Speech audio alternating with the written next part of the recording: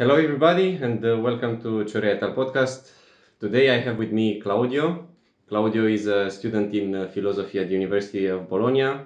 Claudio, could you give us a summary about your education track so far, what your interests are, and in philosophy? This is a and very otherwise? long story, but yeah. When I had to choose what university to do, I choose philosophy for the etymology of the name, that is philo, love, and Sophie, Sophia, that is knowledge. So I always love knowledge, so I say, okay, I have to do philosophy. I'm very happy that I made this choice. But after 3 years, yes, I stopped to study philosophy. Not totally. I continue to study some philosophy, but I started to feel the desire to study in more details a wide range of discipline from neuroscience to physics. So I started to study my personal private university courses, and basically I study mathematics, physics on my own. So you feel as though you have now penchant towards this philosophy of science more than other types of philosophy? There are others fields of philosophy that I really appreciate. Philosophy of science, of course, is one. Maybe my philosophy love. Yeah, sure. But I really appreciate also philosophy of language that is also connected in a variety of ways to all the rest of philosophy. Of course. And philosophy of knowledge, that is something a little bit different from philosophy of science. There are many correlations. As in epistemology or? Epistemology is philosophy. No, I think that in English there's epistemology is philosophy of science, and philosophy of knowledge is just philosophy. I'm not sure. Because in Italian we have two different terms, but there's no translation for the second one, English, so okay. I don't know exactly. Yeah, I wouldn't. I think epistemology, at least as in the way that I've used it so far, it's of knowledge in general. So how can you know anything rather than something scientific? Yeah. So going back to Descartes and his demon problem, I mean that falls into epistemology. Yeah. So that's how I usually associate it. Okay. So it's comprehend both. Okay, sure. So you are passionate then about philosophy of physics, of science, mathematics, and actually I was very surprised because we met during a party and we actually talked about GR, and I was incredibly surprised to see that actually you studied physics and mathematics on your own, and you're a philosophy student, and this is at least in my experience so uncommon. Usually people, choose some, the way, at least the people that I talk to. Maybe choose philosophy of morality. Okay, they have 5 books, they read all the books, they do some essays, but that's it. But you, on the other hand, you have the option of reading Bertrand Russell and reading a lot of other philosophers, Einstein and that have written about, and physicist Kuhn, like we will talk about shortly. Former physicists that have written about the philosophy of science, and you could have done the same. Just I just write some essays, I'm interested, but you actually took the time to go into the mathematics books and physics textbooks to learn for yourself. So I'm because I really love knowledge. At a certain level, I think that you must study mathematics and physics in more detail than you do in a philosophy course, to avoid to say bullshit like many of my colleagues. And it's actually funny. I always refer to this statement. I had a philosophy professor in university, and I actually took 2 courses of philosophy when I was in my bachelor's. And in my second course of philosophy, my philosophy teacher was saying about, it was philosophy of science, it was called, that, philosophy as we were thinking about it like 200 years ago is dead now. Because now, you have all these scientists that come about with a new theory, and now you have to reinvent the world. Before it was just, we can do metaphysics, we can suppose we can build an entire system like Kant from bottoms up. But now you cannot. I mean, it's no longer a case of, whatever Kant says is true, because we have some counter examples that are empirical based on, experiment, and somehow this contains more reality than, the metaphysics of the one person, if we go to Plato, then, his metaphysics definitely is. I hate metaphysics, I'm honest. But sometimes we need it, so we have to deal in it's a necessity. It's a necessity, of course. And today, me and Claudio will discuss about philosophy of science and physics in particular. I'm a physicist. I don't know much about maybe mathematics and history. I know bits and pieces because unavoidably studying physics, you do a little bit of history of mathematics. But we are going to discuss about the philosophy of physics and about some problems, like the demarcation problems, what can be taken to be science, for example. Can we distinguish between homeopathy and, general relativity? Is there a fundamental difference? And I'll give some more motivations onwards. And another motivation, which is maybe a little bit more personal because it comes from my side being a physicist and so on. Thing is, at this point, I've done, this is my 5th year of higher education in physics, only theoretical physics that I've done.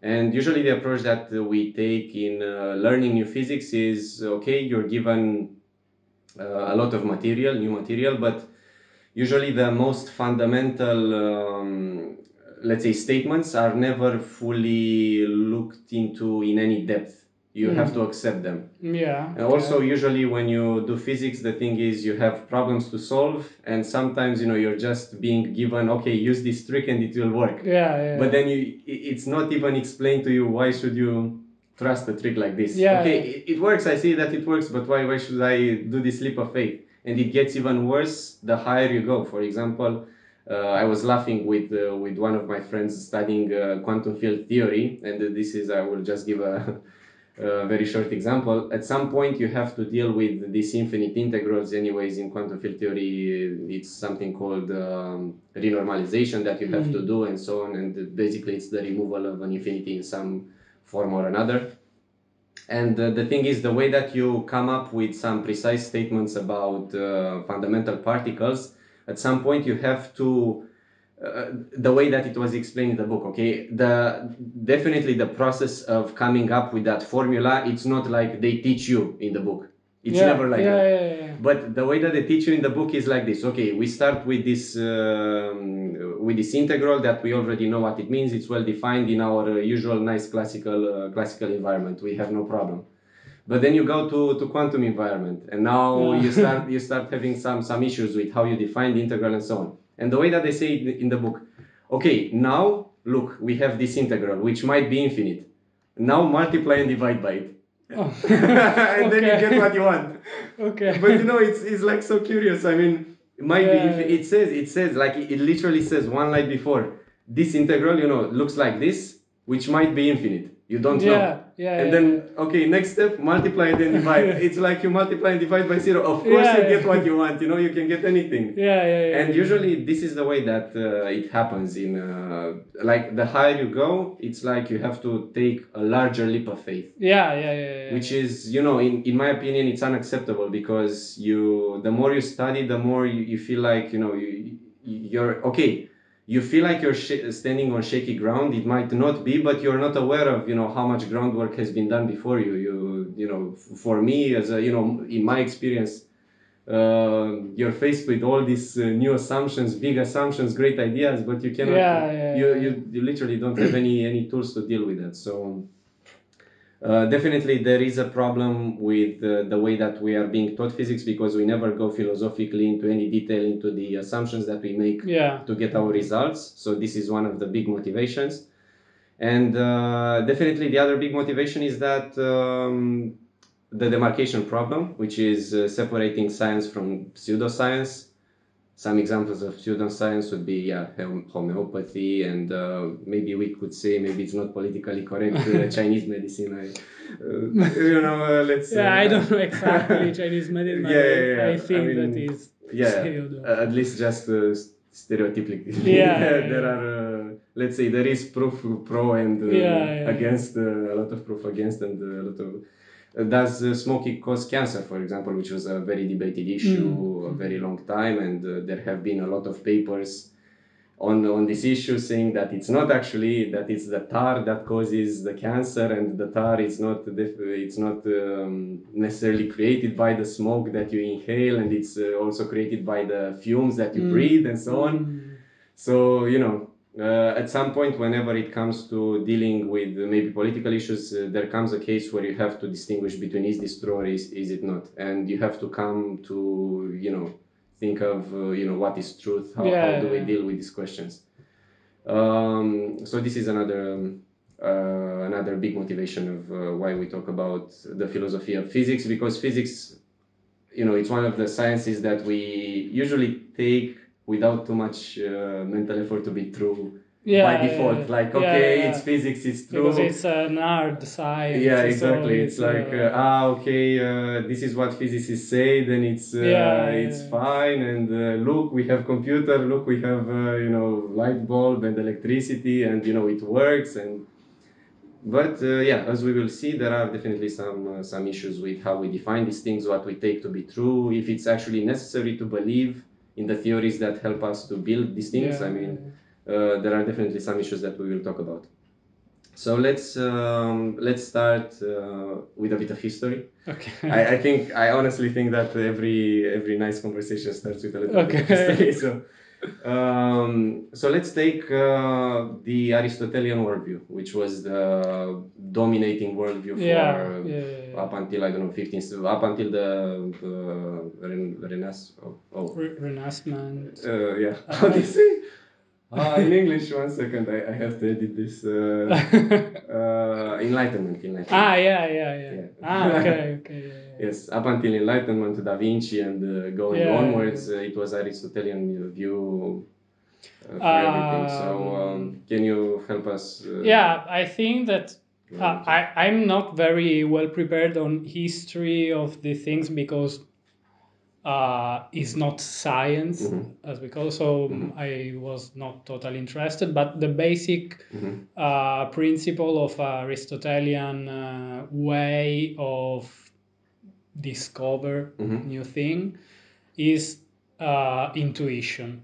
Aristotle thought that we have direct intuition on something that in particular are the final causes of the events, and his way of explaining something is referring it to the final causes. For example,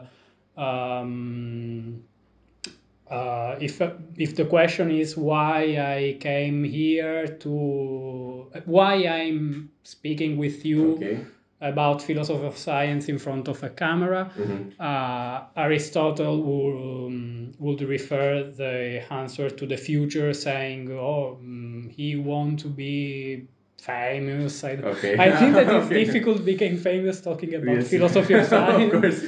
I think so too. This is the big difference with the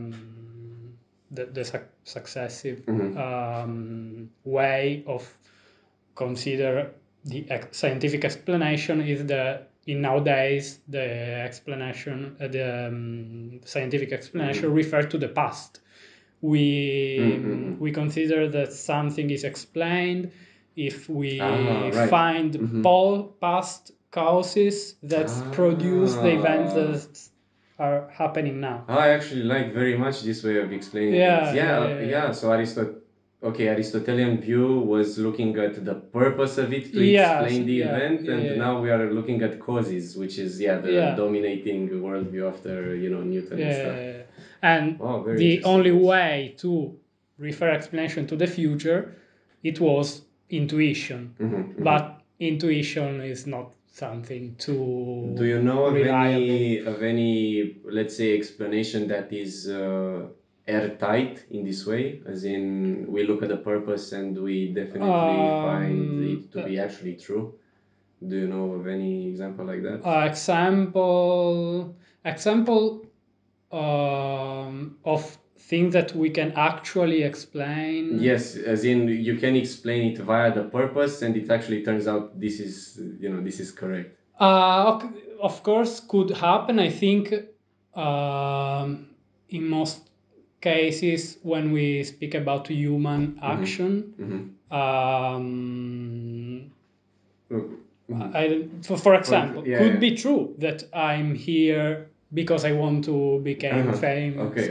It's not true, but it could be true. Okay. And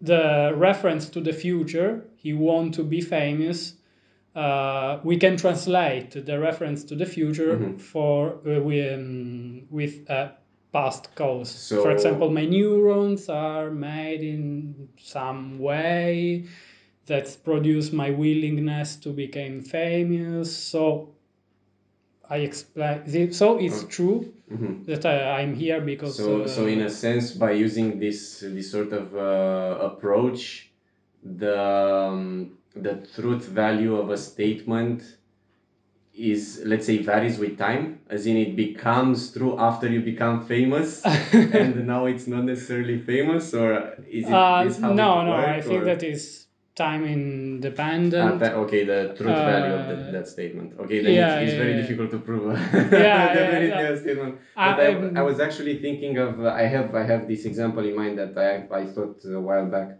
So for example, think of we have rain that, let's say, it's coming in 5 hours or whatever, and the plants in all the field, let's say, they open up.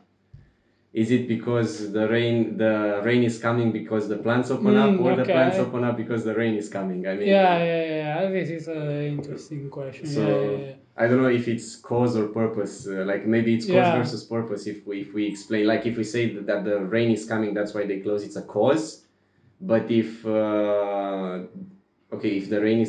if they open up because the rain is coming, it's a cause. But if the rain is coming because they open, then it's a purpose. Because the rain just comes where it's a purpose. Probably, So I agree with that. The point is that is not reliable reason like that if we want to have not certainty, because the problem of studying philosophy is that you understand that you can never have certainties. Exception made for mathematics and what I actually see. If I say in my visual field there is a red pixel, is true. But we have no certainties for anything else, and this is very bad. But I mean, as in airtight. We can have a degree of certainty that is not 100%, but and reasoning on purpose. Another example came in my mind.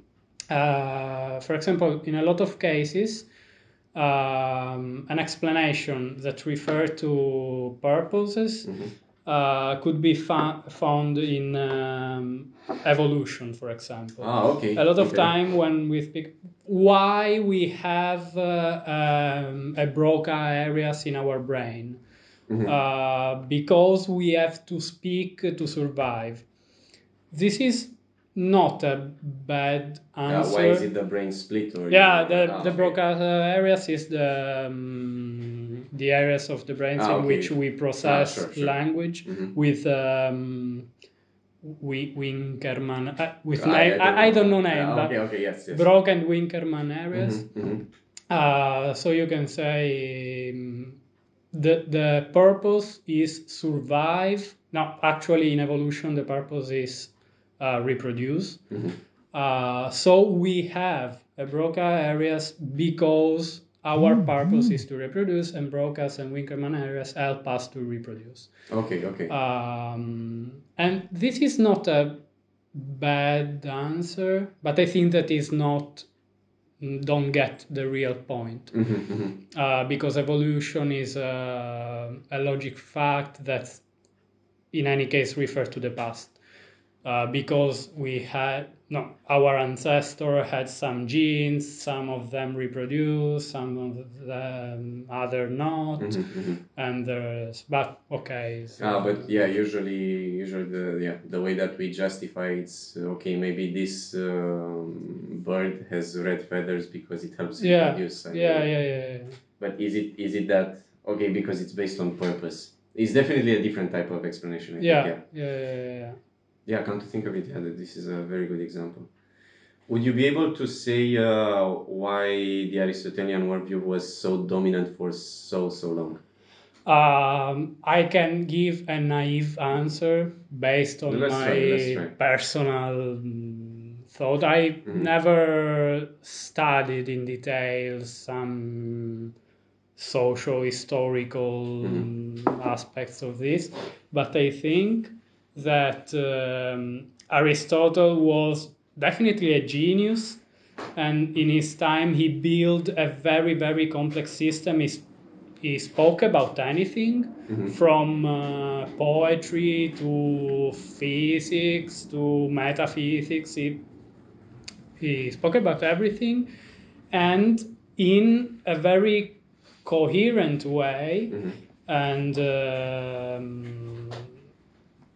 that also fit with some religious beliefs that was diffused in the diffused in the population. Maybe this is. So I think that the reason is something like that, and also that in the century one they don't have a lot of instrument to verify a theory.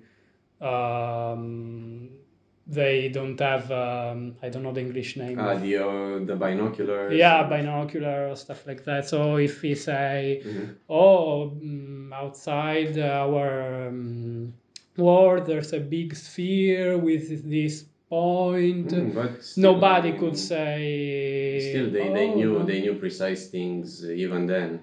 Yeah. Something, yes, of course. They but had like in solar general, dial and no. This is just this is not a true historically true example. It's just because in general they had few things to verify what is true, what is not. So I think that the success depends on this, and for the connection with the other beliefs. No, you make an important point. I think at least with the history of Europe, because the church was actually reliant on Aristotelian philosophy with justifying or maybe let's say strengthening the system of Christianity. Yeah, they used a lot in the West. Yeah, they used a lot of ideas coming from Aristotelian worldview, and then that's why we have the Galileo, Kepler, problems and so on and so on. So yeah, the church definitely played a role. But now if we move aside from Christianity, I don't know how it happened in the other places. For example, in China, I don't know how they dealt with that. Or me too, because I never studied. I think that is a problem that we have in general in Europe, that we are too much Eurocentric, and we don't know anything about Asia, Africa, we don't do that too much. Latin America. I really don't know anything on what happened at the same time in China. So if we are to hint, to give like a brief summary of your intuition is we didn't have so many instruments to check so many of the statements. Yeah. So with the Aristotelian worldview, we had I think it was Aristoteles or Plato, I don't remember which one. And they even made like an essay on the meteorology and why clouds happen and why it rains, and even today it's hard to to predict if it's going to rain or not. But meteorology is based on thanks to meteorology born mathematics of chaos. So it's very difficult to predict something chaotic like weather. Of course, we have ensembles, and anyways, we end up with probabilities, and even with probability, there is you have that fundamental probability is another very problematic question in philosophy. Very, very, very problematic. Of course. So maybe it was the lack of instruments, and what else would you say apart from the lack of instruments? And the fact that the whole system that Aristotle built up, it was coherent within itself. Was coherent. Was coherent at first. And fit well with the belief diffused on the population. Religion is one of them, but also for other things, also for economics, because he speaks also about economics, the use of money, blah blah, and I think that for the time, his system explained something, explained a lot of things. So they had positive reason to think, oh, maybe he's right. They don't have the instrument to find negative reason to think, for that, maybe what he says is totally crazy. The black swan problem. Yeah. All swans are white if you cannot. Yeah, exactly. And and the fact that fits with their beliefs, and in general, human, when someone told you something that you want to hear, you just accept it. Usually it happens. Perfect. And then I think, but it's very naive. This is a question of sociology, yes, and of science and history, and I think it's a point worth mentioning, because people have, and it's something about the book that we actually both looked at, understanding the science of the philosophy of science, excuse me.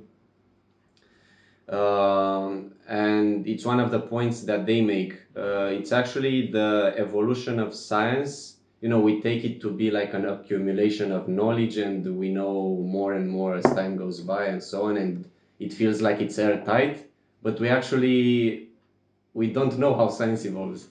It's funny. So it's part of that sociology that you say. How do actually people take this system of statements to be true now, and 100 years ago it was a different statement that they would be taken as true by default. But there is not a clear path from how this statement evolved into this statement. I mean, we can say that, okay, we have atomic bomb and whatever, now people started believing more and more, but we can take this problem of the evolution of science at the largest scale possible, as in the whole humanity believing that this is true, but we can look into it even more like only the scientific community. Even within the scientific community, there are parties that they don't believe this statement, and they have arguments not to believe that statement, and after a while they start all converging into one statement. This one statement is true. It's definitely not a clear path. Because there are two separate questions in science. From one side, we have the heuristics that scientists could use, the concrete way, the methods, process, in which On the other side, we have the pure theoretical reasoning that deal with the logic behind our scientific assumption, and when we speak about the historical evolution of science, what happened, what scientific community believe, is a question of is concrete question. It's not theoretic. So even the theoretic field is a chaos. So the concrete one is I don't know the word is ununderstandable. Okay. I think, but probably again sociologists would answer in a better way than of course, because at the end of the day, I mean, it's just a group of people that take some statements. And even, every single person does not believe 100%, that these statements. We have plenty of reasons to believe that any scientific theory, even though it gives us like adequate empirical observation, later on we see that it's not 100% true. So there's also it's called I'm not good with the name, but I think that the name is pessimistic meta induction, something like that. Okay. That is the problem that scientific method, we can say there are a lot of debates also here, but we can say that is based on induction. And inductively, maybe not all, but almost all past theory was false, revealed false. So if we reason inductively, we have to conclude that also all the theory that we have now are false. As in, to put it simply, 1,000 years from now, we believe that everything we believe now is actually stupid or so simple. Exactly. And 2,000 years later, they say, it be always like that. Yes. And there are a few answers. Some people say, yeah, it's true, but if we look at the whole process, scientific theories tend to the truth, like a limit. I don't know. Exactly, asymptotic. And some other scientists there is and something philosophers as truth. This is another big problem. Everywhere there are big problems. Yes, with philosophy. This is the bad and good thing. Other people say, oh no, it's not like that, because actually past theories was of a different type, because wasn't too rigorous,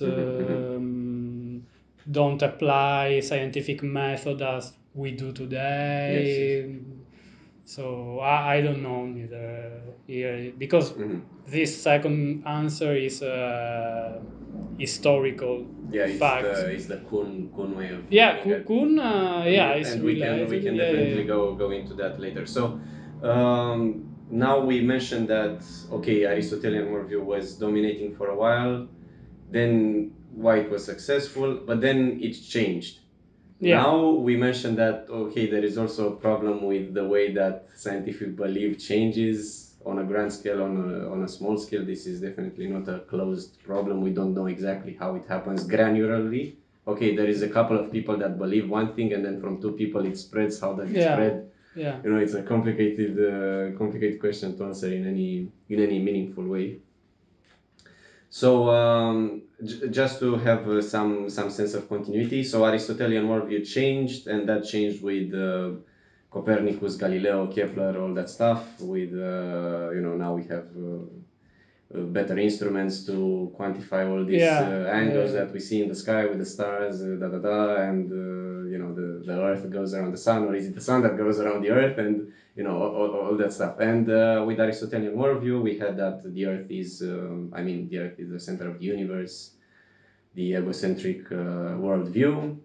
And big debate. Church, Galileo gets sent home. He sends home, becomes blind, asks his was it his slave or his? Did he have something like an apprentice? I don't know. Because after a while, like the apprentice was taking measurements and was writing for him. Either slave. I don't know if slavery was. No, I think not. Yeah, but I'm not maybe, sure. Yeah, maybe apprentice. Maybe apprentice. Yeah. So, anyways, we had up to the 1600s. We had a lot better measurement instruments. And yeah, maybe it's worth mentioning that the binoculars were kind of a big step up in determining truth. Because before that we would just be looking with our own eyes, and as you said, there is some variety of truth that we take for granted in a less problematic way to be actually true. Like in front of me there is a red parcel on the wall or something like that. We literally take this to be true. It's an observation. It's so the same with the binoculars. Now we see the moon far away, but now we can see it closer and we see more detail, and it's the same. It's like eyesight. It's such a we are so convinced by eyesight, even though even our eyesight has all these problems with you can have an illusion and so when the instrument, the binoculars, came about, then it was easier for people to start believing. Let's say now we see that other planets have moons. Okay, why do other planets have moons? I mean, they should all moon around the Earth, not moon around other planets and so on. So this is kind of maybe the first big scientific revolution, maybe. Because Aristotelian worldview, I don't know, maybe even Aristotelian worldview was a revolution in its time. I have no idea. Don't know. I think not, because or maybe yes. This depends on how we define revolution. But I don't know what. I know a little bit. I don't know exactly before Aristotle what people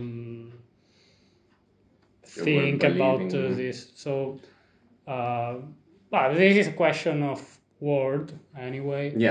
But I think that the real first great scientific revolution is with Galileo, Copernicus, and then it changed. And and also it was a revolution because we had a set of statements that we taken to be true, like a pretty long list, let's say.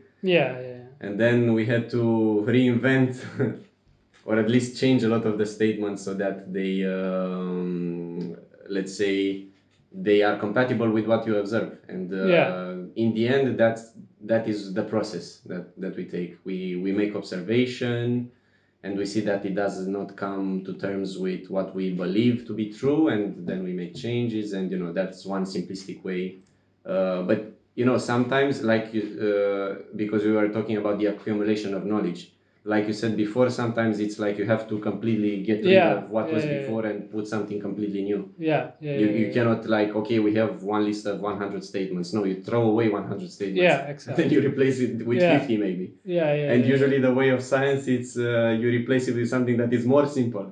More simple, but often also more general. With this statement you can understand more things. Not always.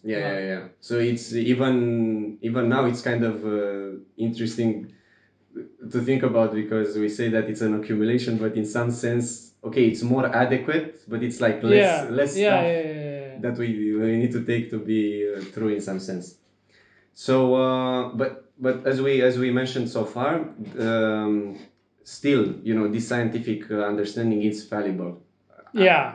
We believe something to be true, and you mentioned about the problem of induction. So the first person that came up with the problem of induction was can you remind me? I think that was Hume. The most famous. I don't know if maybe the first one, but usually it's considered the first one, I guess. Hume, who lived I think the 1500s, like Like 1600. No, it's that sort of area. Like it's 500 years ago, something like that. Yeah, it's yeah. a long I'm time not ago. sure, but I think no, because with dates I'm bad. Okay. No, but it's roughly that. Yeah, 500, which is incredibly long time. Descartes as well. Descartes was also like 500 years ago, and they were still thinking about these problems. And and even before them, sometimes I also read a book before. Even before them, we take Enlightenment to be this period of revolution. Now we get a lot of science out, and this is kind of the point that science starts. But even before, people think that we didn't make progress, but people were thinking about the number of stars in the universe even before that, and they were asking questions. But the thing is, like you say, the instruments were lacking and so on, and you couldn't quite prove in the same way. But now with the problem of induction. So, like you said, one way that you used induction before is it turns out that everything we take to be true before, it gets replaced later. So then again, you could think that everything you think now it's kind of wrong, because it will anyways get replaced later. But okay, this is one way of using induction, but actually induction, it's also a method used in science to reveal new truth. So let's talk a little bit about that.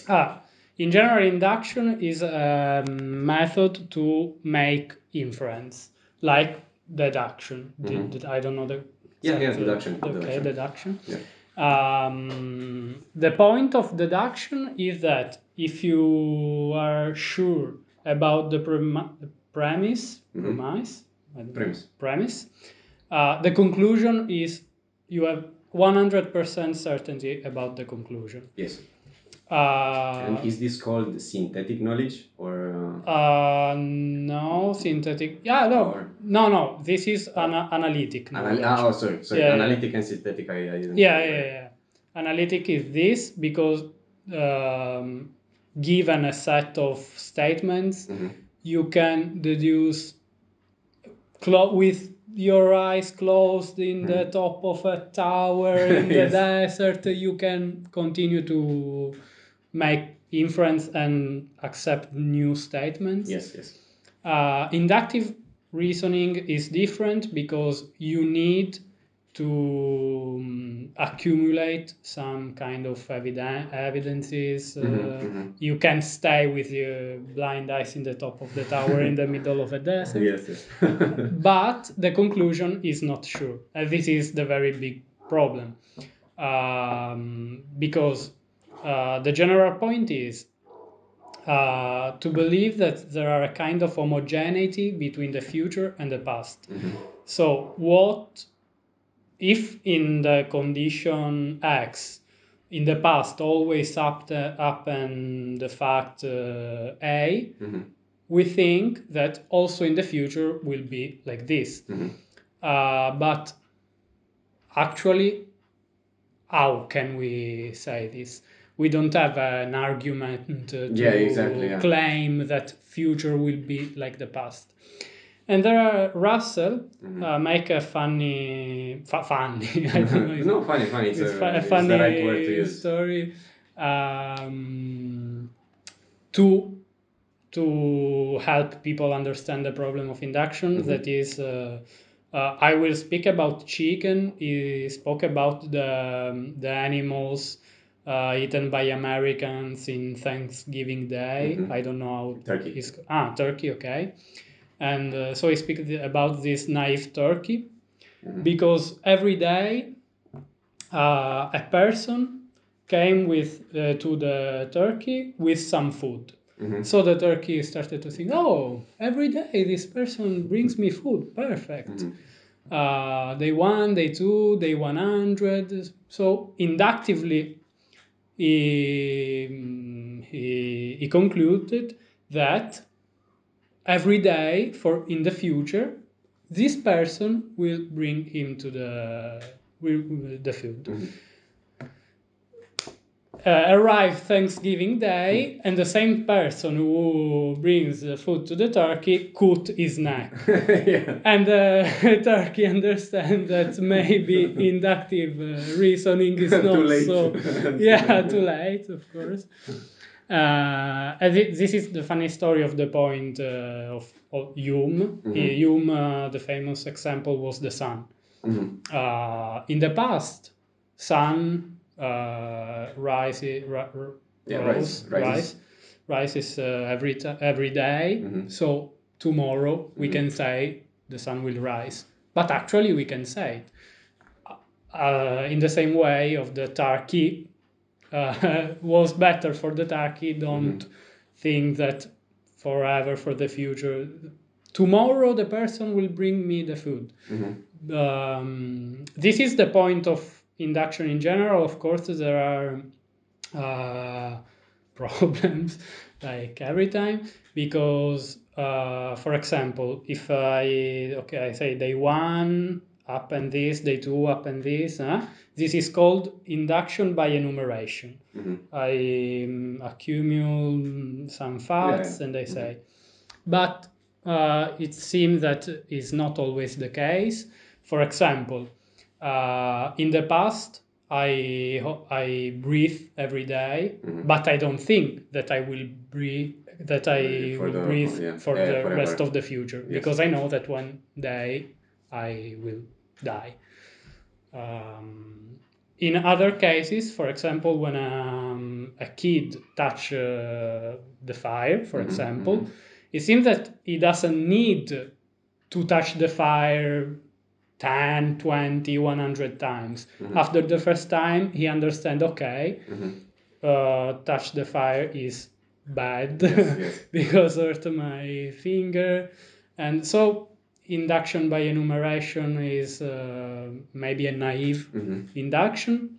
But the general point, there are different type of induction. People start to, with probability also, by a theorem, you can add whatever you want, but the basic principle is always the same, that there is an homogeneity between... this is about time. Of course, we can talk also about space. For example, I see a white swan, 2 white swan, 3 white swan, and I conclude, the swan are white.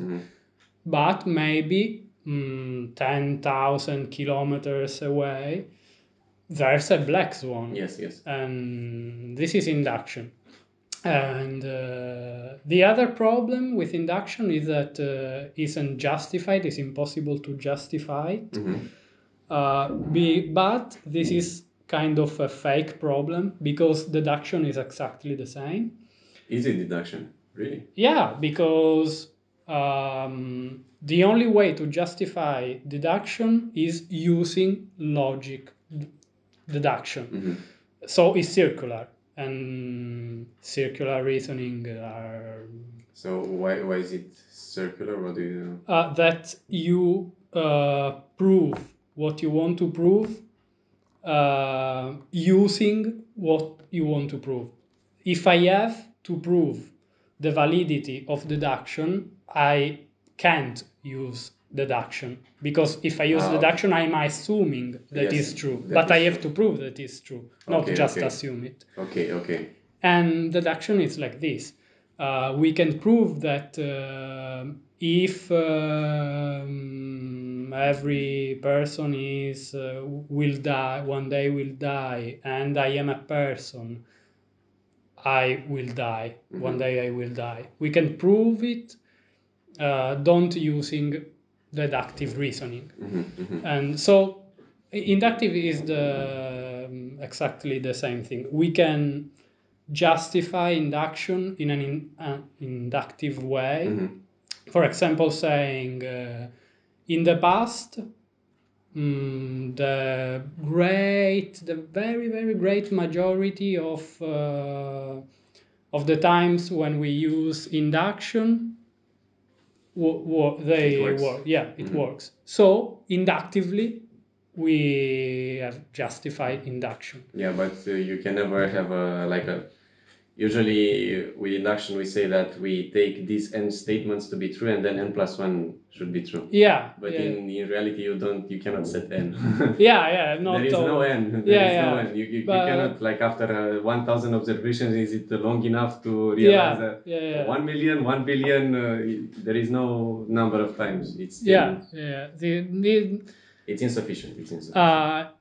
The idea that I don't know if the majority, but I think that is quite diffused, is that we have a psychological predisposition toward induction. Because probably for evolutionistic reasons, it was good for us to have a predisposition because it works. Yes. So even if it's not rationally, theoretically justified, it works. So we have this psychological predisposition that works. So in the end, maybe the wisest thing is to just look at what works rather than believing this set of statements to be true. And even in science, I mean, okay. I think that this is definitely because we can't know what is true, and we have to deal with it. We don't have. We can say that, assuming Peano principle 2 plus 2 equals 4, this is true. Nobody can say that it's not true, but it's a system built by... I mean, it can, for example, even 2 plus 2 equals 4, it can be said that it's not necessarily true. It can be... No, as in base 3, it's not true. Because you don't have 4. This is as in, this is a little bit tricky. Because then it would be 11. This is... but there's a difference. For example, if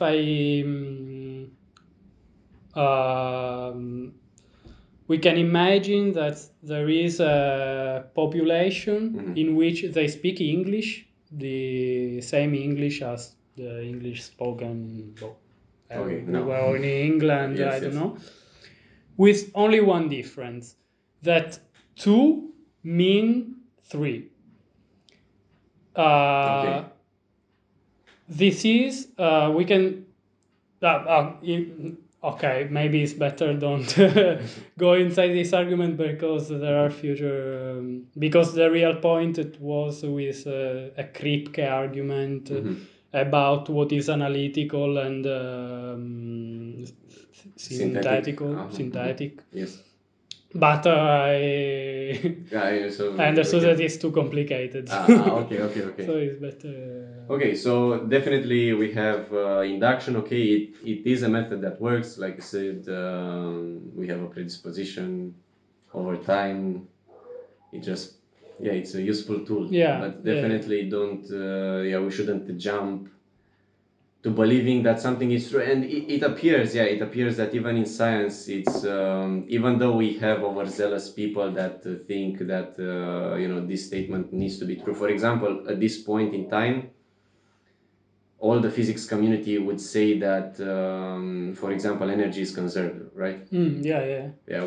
It's something that we believe to be true. Like we didn't find, but there are actually cases where this argument cannot be taken to be true. For example, I gave this example in another podcast, is that the universe is expanding and you have a cosmological constant, and you need negative energy to be able to push space away and so on. So where is the energy coming from? I mean, we do take the energy conservation at heart for a lot of cases, but when it comes to these big cosmological arguments and so on, now suddenly we just jump the fence and we have no problem with it. So but sometimes we do still have overzealous people that take something. Okay, the one thing that everybody definitely agrees, it's causality.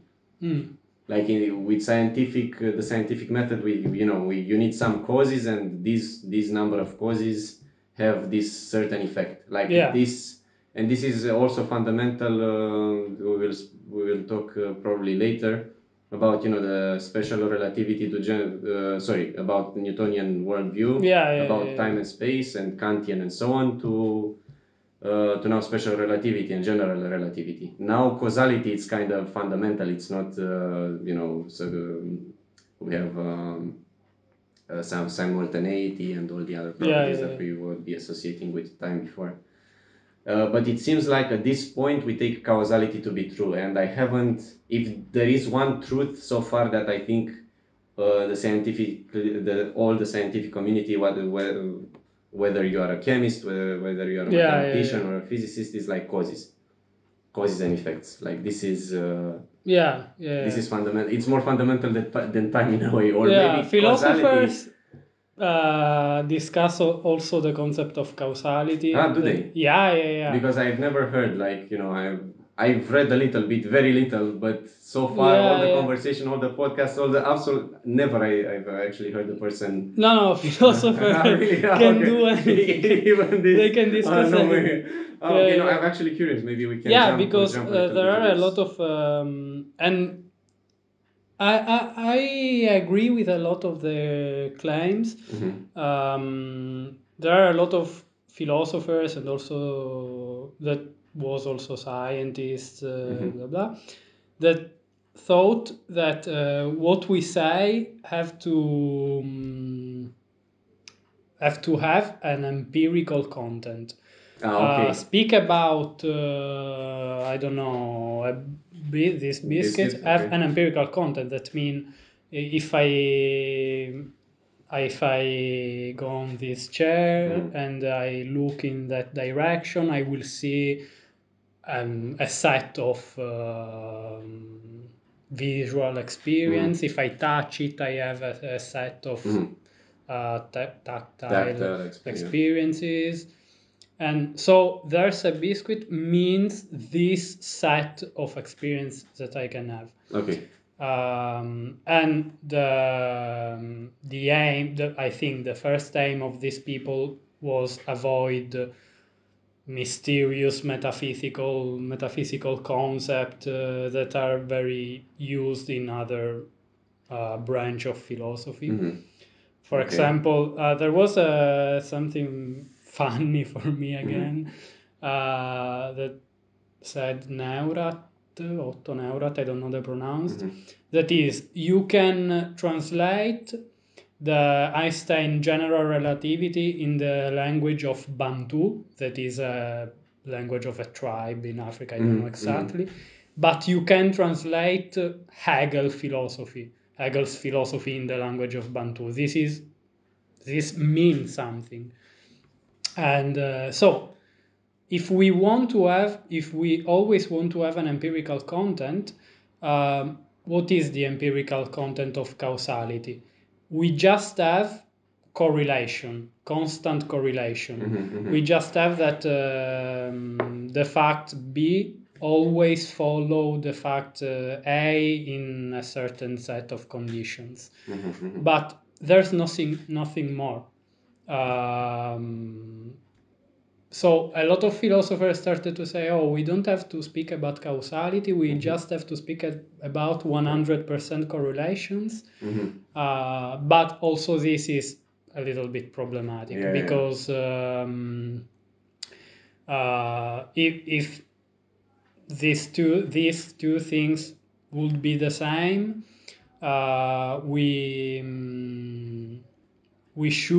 it should be possible to build an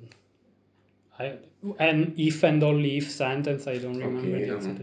So if one is true, the other one should be true because they have the same meaning. But it's not the case. For example, if the event A and B are both caused by a third event C, there's a 100% correlation, but there's no causality relation between A and B. So this is a little bit difficult, but philosophers discuss about it. So for some causality, we don't have to speak about causality, even in science.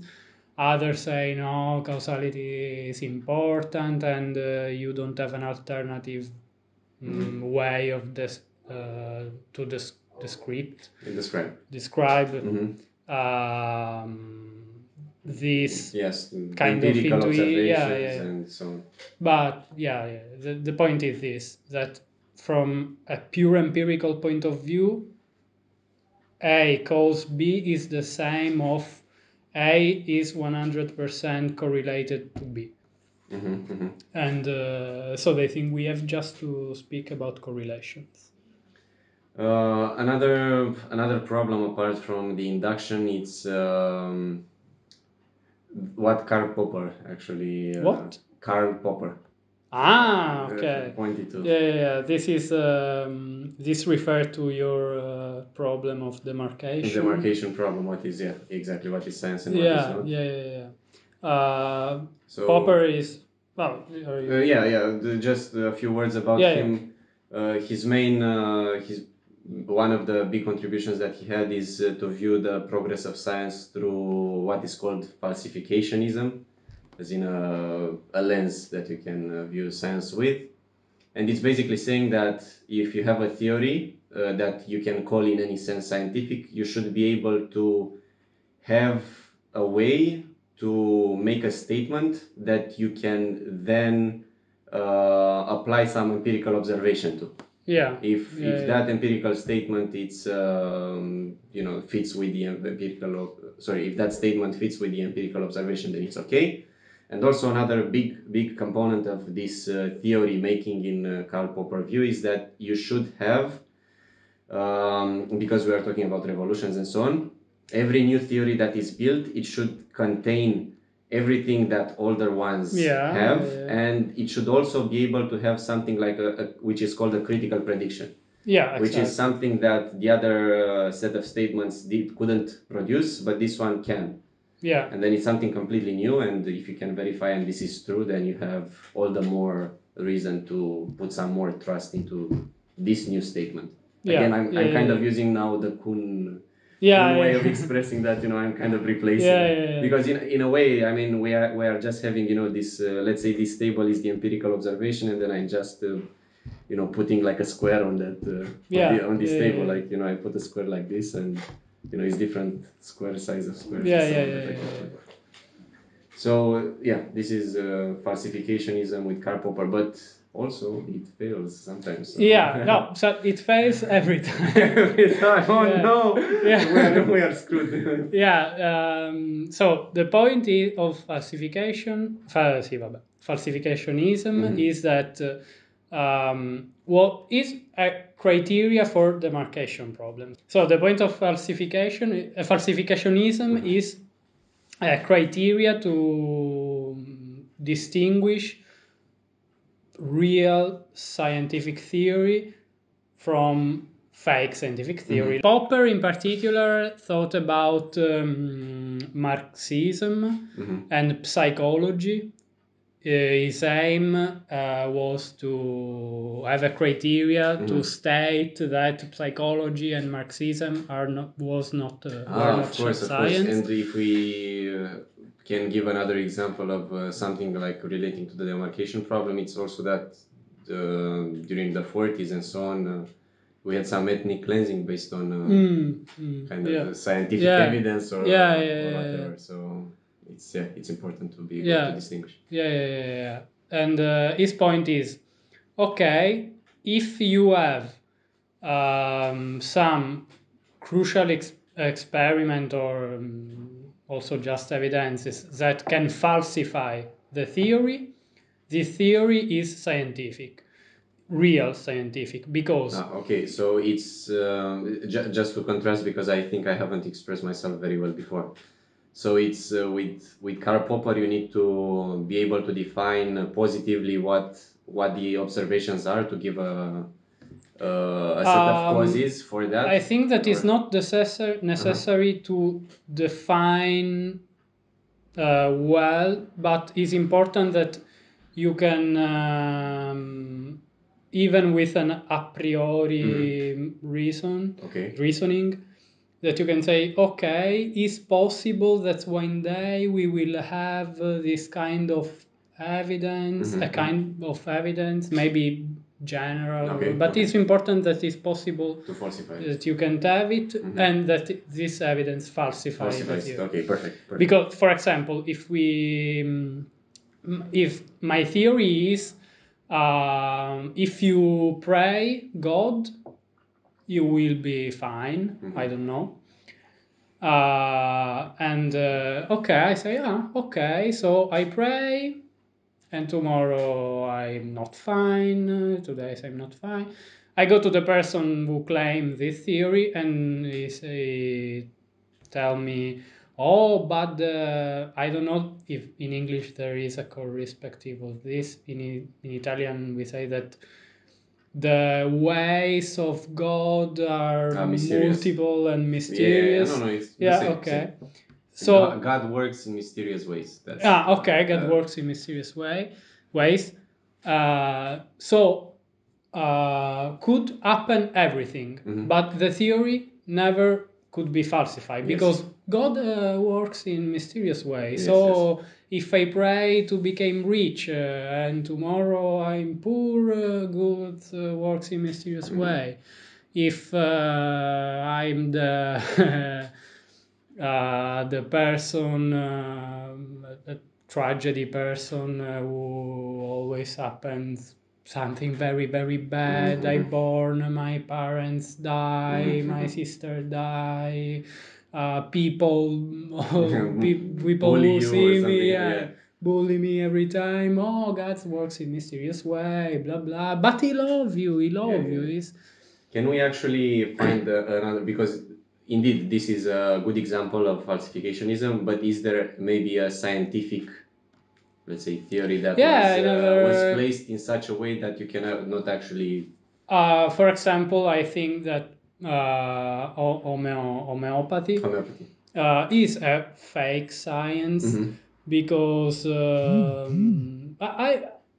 because you could take their medicines and you go to the person who sells homeopathic medicines and say nothing happens, and you will find excuses. You will say, oh, you have to wait more time, or no, something happened but you don't realize it, or a lot of things. But there's no possibility that one day you think, oh, okay, these things doesn't happen, so the theory is false. Yes. This is the on the other hand, Popper thought that in physics you can do it. If you say, I have my law of gravity, my law of gravity implies that Neptune should have this trajectory. So we check the trajectory of Neptune. If it isn't what the trajectory implied by the theory, we falsify the theory. Yes. Yeah. We can conclude that the theory is wrong. The problem is that this is not true, and in fact, the example of Neptune is because happened what I just said, but scientists didn't say, oh, law of gravity are wrong. They said, oh, maybe there's another unknown planet which influenced the trajectory. This is an unknown variable. Yes. It's called unknown variable. And so they saved the theory, even with an evidence against the theory.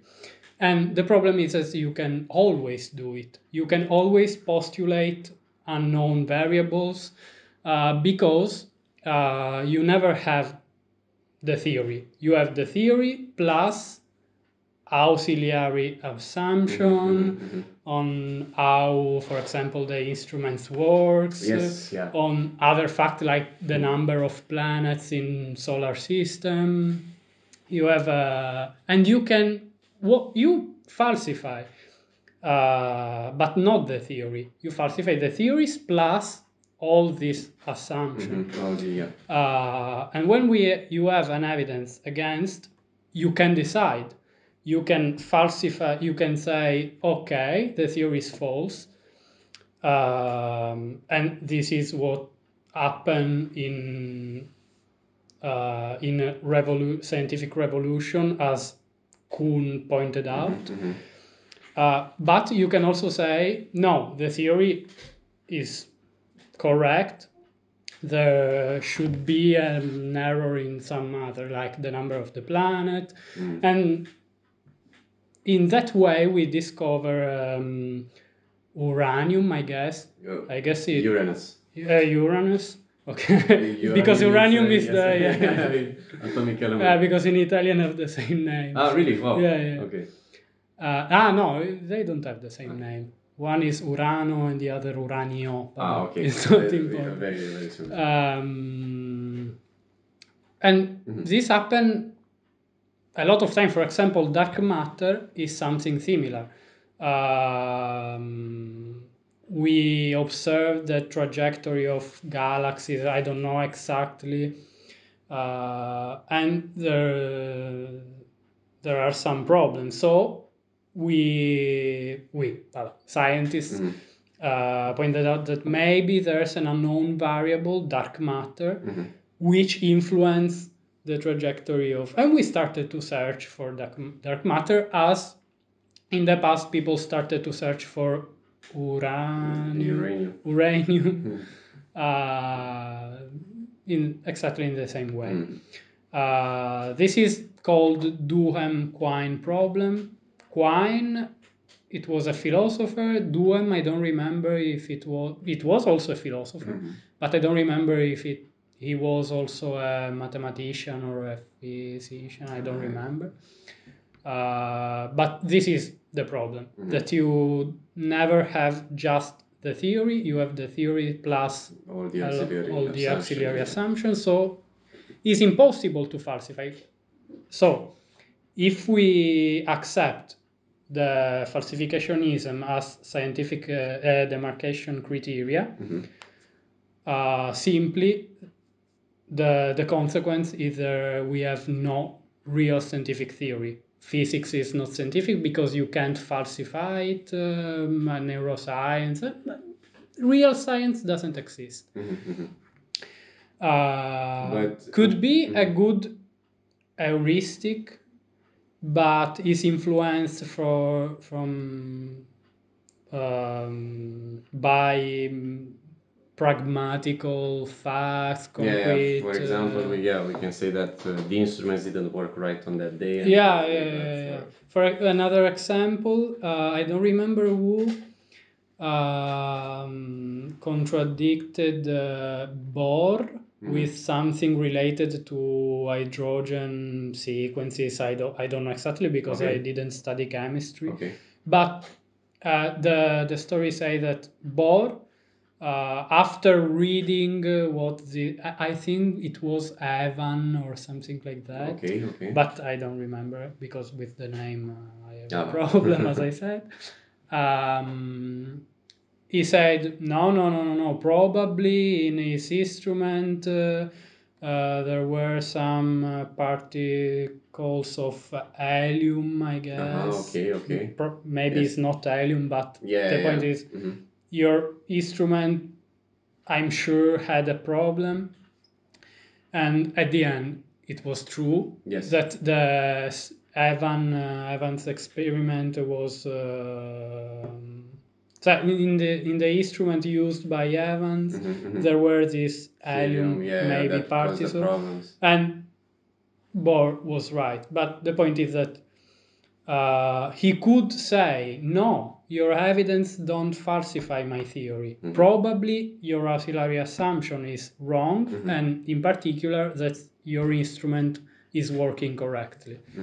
I can say, no, it's your instrument that doesn't work correctly. So would you say that, even though, generally you are right, there's always a lot of auxiliary assumptions, would we be able to test, let's say our goal is to test this. this part of the theory. But now we have the auxiliary assumption. But is it possible that we can test all, this is our goal, this is the central thing that we're trying to do to prove that this is right or wrong.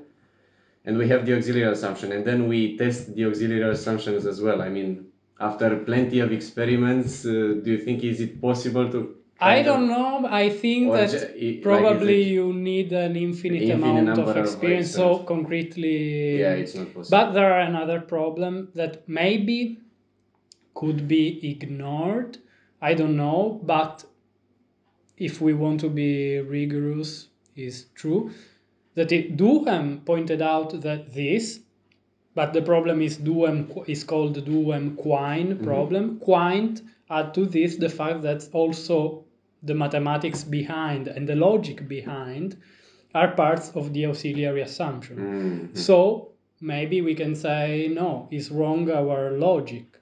And maybe this happens in quantum theory, happens, as you say. This is maybe too extreme. I think that no one say, no, our logic is wrong. But from a theoretical point of view, you can say it. So you can do also an infinite amount of theory, but you can't test your logic. Yes, because in this way. This is the problem of the same problem as before. Because to test your logic, for example, you have to accept a statement will say, if E, for example, then our logic is wrong. But this is a deduction, and this deduction use our logic. So we can't falsify our logic using our logic. This is impossible, and if we want to be really, really rigorous, it's impossible to falsify anything. Yes. If we ignore this problem of logic, saying, but we can agree that very, very likely our logic is fine, there's no problem. Maybe, but I think that you need an infinite amount of experiment to test every auxiliary assumption separately from the theory. So in the end, we see that whenever we try to fully airtight, very precisely say something that this is true, we always run into problems. Also, not talking about, is something like what is truth and so on, which is a problem within itself. So we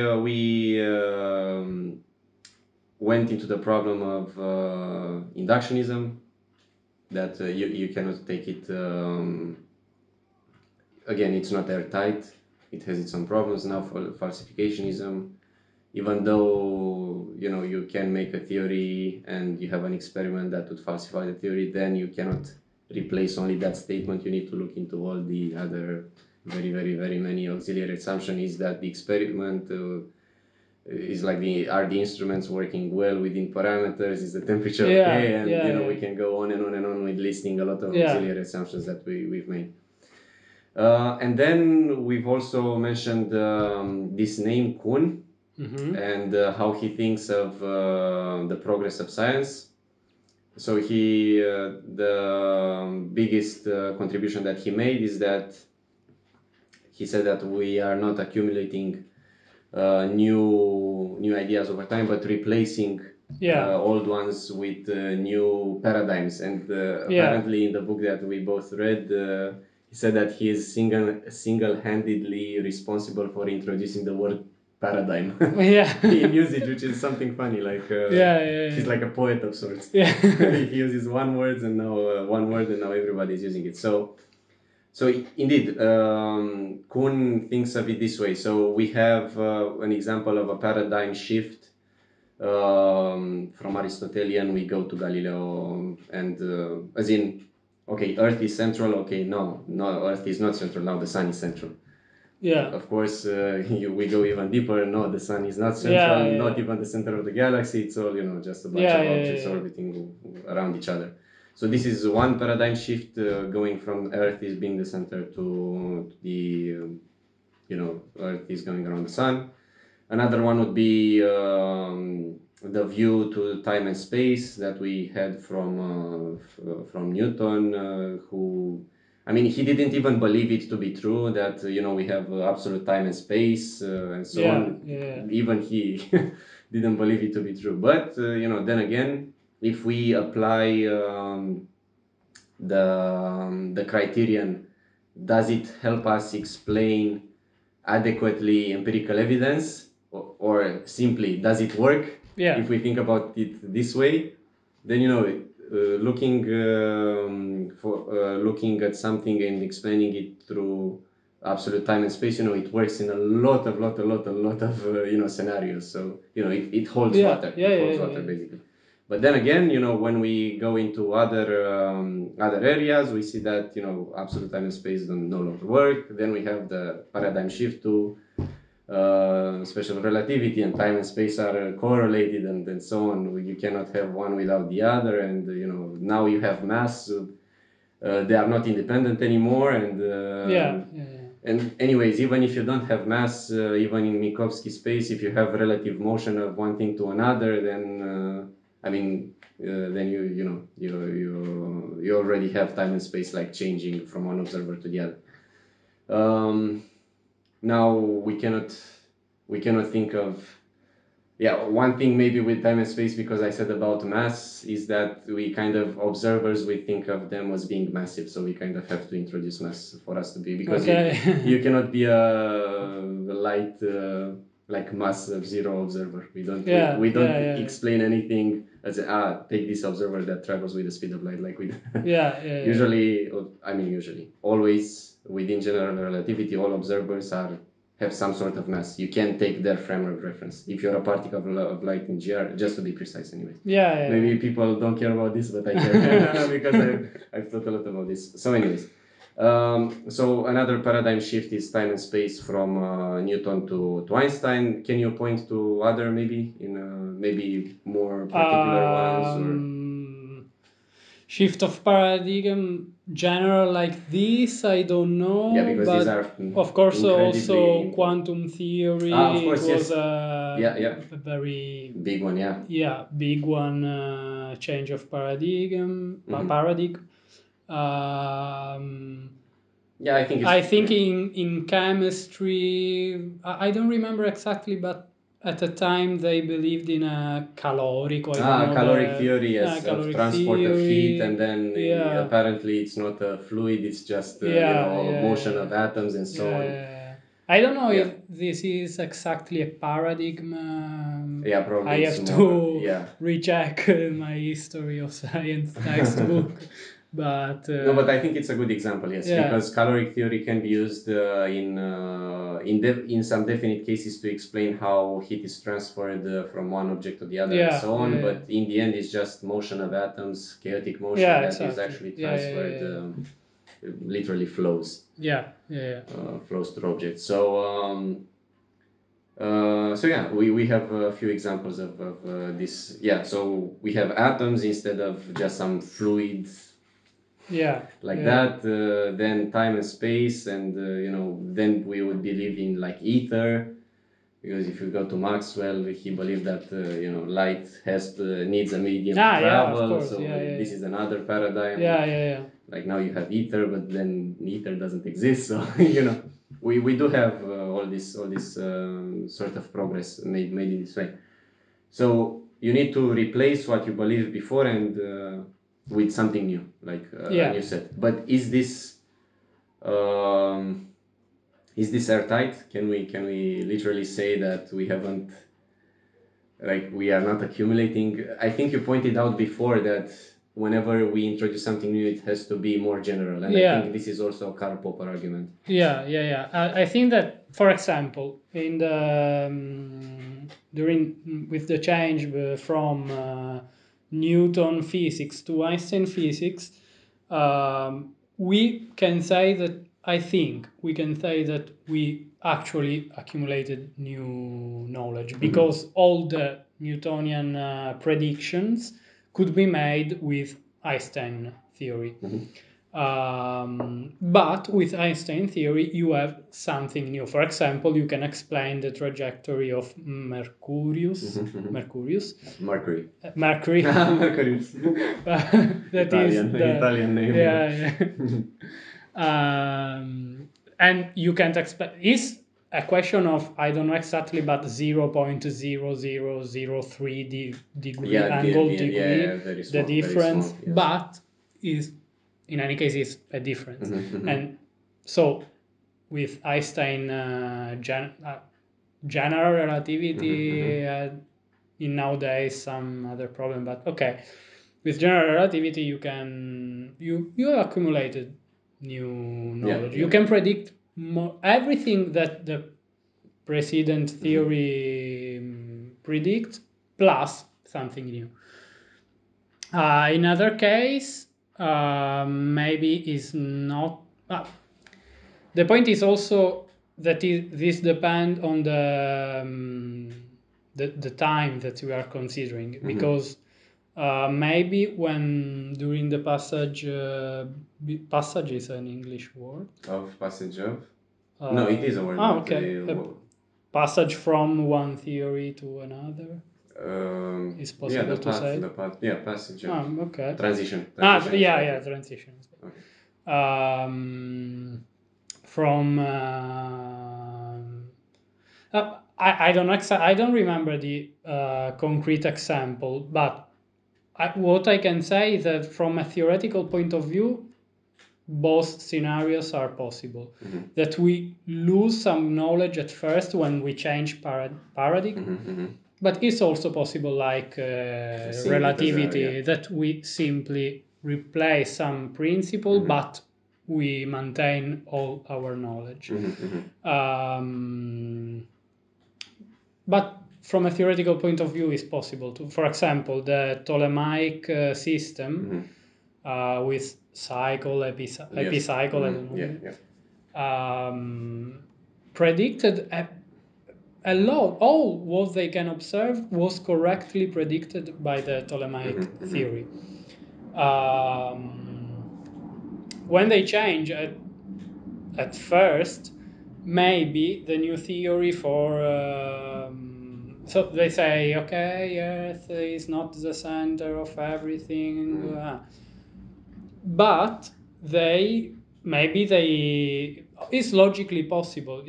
I don't know if it was actually happened in the history. Yes. But it's possible that with the new theory they can't explain a lot of things, because Ptolemaic theory was developed in hundreds of years of observations. When something wrong, they had a new cycle, new epicycle. I don't know if epicycle is correct. No, epicycle. Yeah. Okay, epicycle. So you don't have all of this. You have just a sort of law of gravity, for example, in the years from Galileo up to Copernicus, Brahe, all of this. They don't have the laws of gravity, of course, because Newton, but they have something, and it's logically possible that something that is not so precise as the Newton law that came later wasn't impossible to predict the motion of that star that Ptolemaic system predict, because it was adapted observation after observation. Yes. So relating to Kuhn, I think one other thing that I read in the book and it surprised me is that this literal replacement makes it such that we no longer, let's say, take, for example, let's say we have an experiment relating to neutrons, right? And we take these neutrons to have some properties in themselves, and then we make some observations, and then later on it actually appears that neutrons don't have exactly all these properties that we assumed before, and they have slightly different properties. Is it such that so in this scenario, let's say it worked, our experiment worked, but in a sense, we didn't pinpoint the true nature of things. It's just, in a sense, we created the neutron when we talk about it in that way. And I find it fascinating that taking Kuhn's idea of a paradigm shift, we don't need to believe in that the nature of things is in a certain way. As you can never know the true nature of that thing. It's literally, you just place some properties in a system of ideas, and this is the outcome. Exactly. This is related to either under determination of theories and the problems of unobservable entities. That is what you said. For example, but even atoms maybe nowadays could be observed, but in a sense, because also like when we observe something, like it has to be colorful and so on. But we cannot observe color because color is just the electron passing from one state to the other. So if you look at an atom, it's not like the problem when we observe you don't see the something that is smaller than a brick. In that sense. But you can observe like one. You can contain it and. You can infer the presence of only one atom. This is the point, that you infer the presence. You infer the presence. You don't see. It's like there's another funny story of a man who was walking in a safari. He was making a safari in Africa with a guide. The guide point the sky with the finger and say, "Oh, there's a lion." And the man, what are you saying? Sorry. Oh, there's a lion, because do you see this bird that's fly around in that point of the sky? They are waiting to eat the carcass. The carcass of an animal, and they can do it now because there's a lion. So he inferred the presence of a lion looking at birds. He didn't look the lion. He inferred the presence of the lion. And this reasoning is very logical, linear, and intuitively okay. But again, if we want to be really, really rigorous, you don't say. You don't know. You don't know if you don't see the lion. You are inferring, but your inference is made with assumption on the behavior of the birds. If we talk about a neutron or something more, even more little fundamental, like quark, I don't know. This could be a little problem. There's some person who say, "Oh, we are realist, referring to unobservable entities." There are the person, as before, who want an empirical content, who say, "No, electron is just a mathematical construction. We just have what we see with our scientific instrument." And because in the end, I mean, the thing that you see is, it's some numbers on a screen, or it's a quantity. Exactly. The point is you see numbers on a screen, and from these numbers you infer, okay, but this is related to the paradigm that you are accepting. With another paradigm, the same number could mean something totally different. Could mean that the Ethereum, I don't know what is... The ether. The ether? Ether. Okay. Or have some degree of, I don't know, fluidity. Refractivity. Of course. And so... I don't remember the question. To make... no, but I think you pointed exactly what I was going to say next. Which is the realism in science. Should we take all these, let's say, fundamental statements of our theory to be exactly true? As in, the electron, is it really exactly that? And one thing that I definitely need to mention now that we specified the undetermination. problem, because it's definitely a very good point to consider when we are thinking about, evolution of our understanding of science and, accumulation of knowledge. Is that this is a point made by Poincaré, which lived like at the beginning of the 20th century, so 100 years ago, and he made the point then. Is that, for example, if we have the general theory of relativity, we don't necessarily need to take now, time and space are interconnected and have all these fundamental... You can speak about forces. Exactly, yeah. We can just add new forces to absolute time and space. Exactly. The forces about, the geometry of your setup and so on, and it is actually mathematically possible to replicate the same set of results, albeit it's a lot more complicated. And then again, we have our heuristics of science. If it's simpler, then you should trust it because it's easier to express express results in this new language with these new symbols and with this new way of writing it and so on. But the truth of the matter is that Poincaré is right. I mean, you can always use a different theory and add some new auxiliary assumption and make the same set. Exactly. It may seem ad hoc, and it is ad hoc, but it doesn't take away from the fact that it's possible. So exactly. should we really believe that if this theory is simpler, like should we believe that this is true now, time and space are indeed interconnected, and at some point it works and we should be happy. Of course. Like we should be happy with this, but determination is really something that this is a perfect reality? example of underdetermination. We talk about underdetermination when we have two different theories that makes exactly the same prediction. This is an example of there are two types of underdetermination. I don't remember the name, but the first type is this. The second type is the strong type.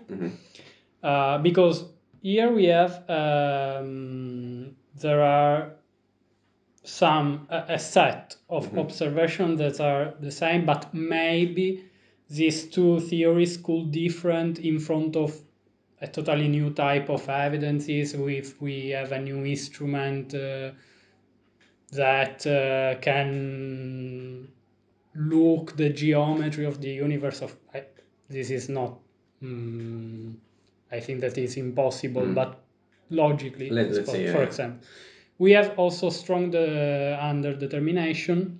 For example, the brain in a vat. That is the example made by Putnam and made famous by Matrix.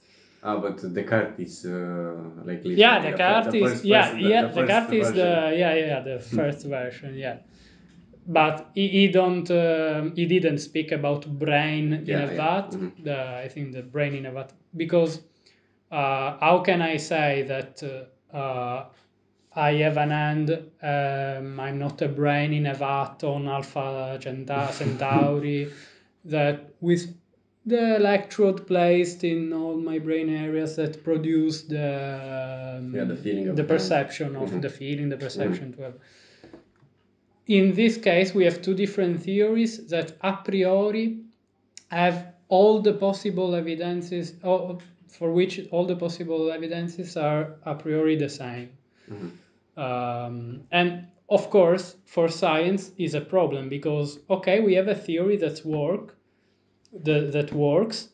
but there are probably an infinite amount of theories that works the same. So why we should believe in one of them? The probability is 1 over infinite. That is that tends to 0. So, and the example is, we can have a graph example. The evidences are a set of points, a finite set of points. Theories are curves, and we know that through a finite set of points pass an infinite amount of curves. This is the graph example of the graphic example of this.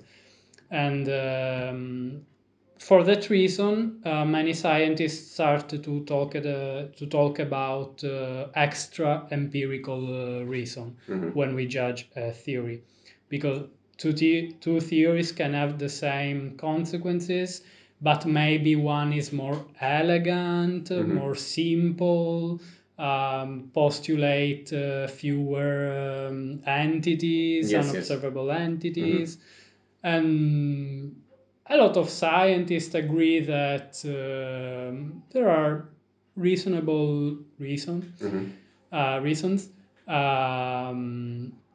but they are extra empirical. So one person say why the truth of a theory should depend on its elegance. What does elegance mean, and what is the connection with truth? This is pragmatic. At the start of this conversation, we talk about why scientific community sometimes makes something, sometimes makes, and this is not random, but from a theoretical point of view is random, because person from pragmatic you have some feeling about sometimes you have some feeling, or sometimes you are more focused on a class of problems, and for that class of problem you think in a little different ways. Is in any case, under determination is this, and this is the problem and the solution, but like always also the solution, that are the extra empirical reason, could be discussed. Yeah, of course. And we've been mentioning this unobservable entity, like you say, it's extra empirical. Sometimes we can introduce these new additional forces that make up for the empirical result, but you cannot observe them, but still they replicate everything that we see. So indeed we have for example, the electron in itself, like we've been saying so far, it's unobservable in a very, let's say, visceral sense. We cannot see it, we cannot feel one electron. We usually infer the presence of it. So is it actually necessary for us to believe that electrons are true? In a sense, it's we shouldn't require belief, and this is actually the point that Van Frassen made, and maybe I can even quote a part of the book that says about this, is that acceptance of the best theories of science should not require belief in the entities postulated by them. So it's enough for us to be able to use these constructs that we've made and then to explain empirical evidence, but we don't need to believe that something is true. Because given the fact that we can't reach the truth, he said, and this is called constructive empiricism. Exactly, constructive empiricism. He said, okay, so we can see, we don't have any conceivable way to know the truth, the absolute truth. So what we can do? We can base our decisions, whatever, on how the theory works. So the important thing is if the theory works. No, if it's true. Maybe it's totally false. In electrons don't exist. I don't know. In the way that we think about them as a point. Maybe it's just like a twisty little thing. Or maybe it's total different. Maybe I don't know. A cross in the sixth dimension. Exactly. But Van Frassen say, I'm not interested.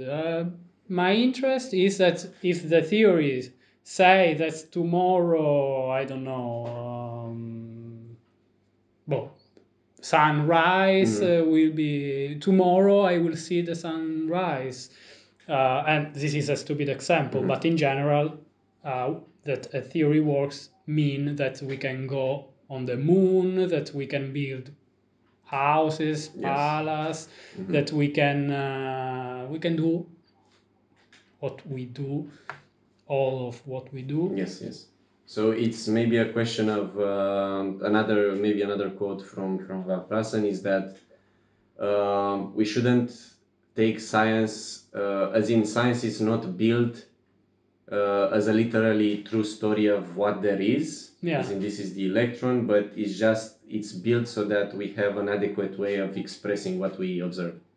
Okay. Yeah. So we don't need to make the jump into believing, like making science this sort of religion, because I think many people literally take it as a religion, like scientists say this, so it's true, so somehow that gives them peace. If scientists say this, it's true, but in the end we have problems with this too. Even in science we cannot say that something is true. In relation to this, I want to say something that I think is more important. It's not totally related, but of course. I don't want to forget this because a lot of people now in Italy, I don't know if it's in general, now they started to talk about scientism. That is exactly when you put faith, like dogma. Oh, science say this, so this is true. And they say, it's not like that. But they use this argument to claim that they're totally crazy theories about unobservable crazy theory. But also, for example, COVID doesn't exist. If you say that exists because scientists say that exists, you are a scientist. No, scientismist. Scientismist, I don't know. And literally, this is true because put faith is doesn't make sense. But the point is that science don't tell us what is the truth, but could tell us what is the most rational things to think is the truth. And this is very important because it's possible that COVID doesn't exist because it's true. Is not because scientists say that exists, but is the most rational thing to think is that it exists. Yes. And the point is that because we never have certainty, like I said before, but this doesn't mean that every statement is the same. There are exactly. statements that are more rational to believe, and other that are less rational to believe. Yes. And other that are totally crazy. Yes. I think it's a great example. This. About the COVID, exactly the COVID debate. I mean, we do have just to add a little bit of let's say more intrigue to this statement. I mean, we have the statement about its existence, and then statements about how it affects people, and then we have on the other hand the statements about the vaccine and so on. Yeah.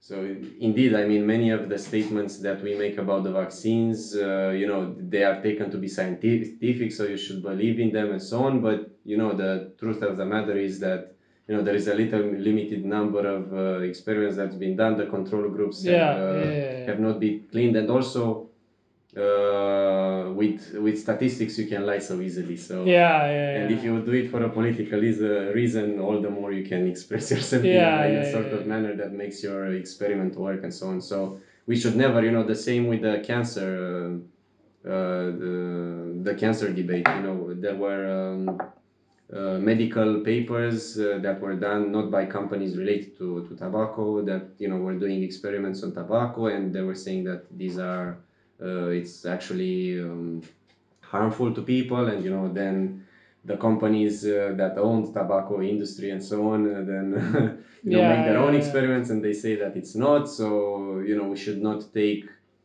the scientific, whatever comes out of the scientific community, it's true. And also we have this very big problem that we didn't mention, the problem of reproducibility. And now actually I don't have that statistic on me, but I have it saved somewhere. It's like if you ask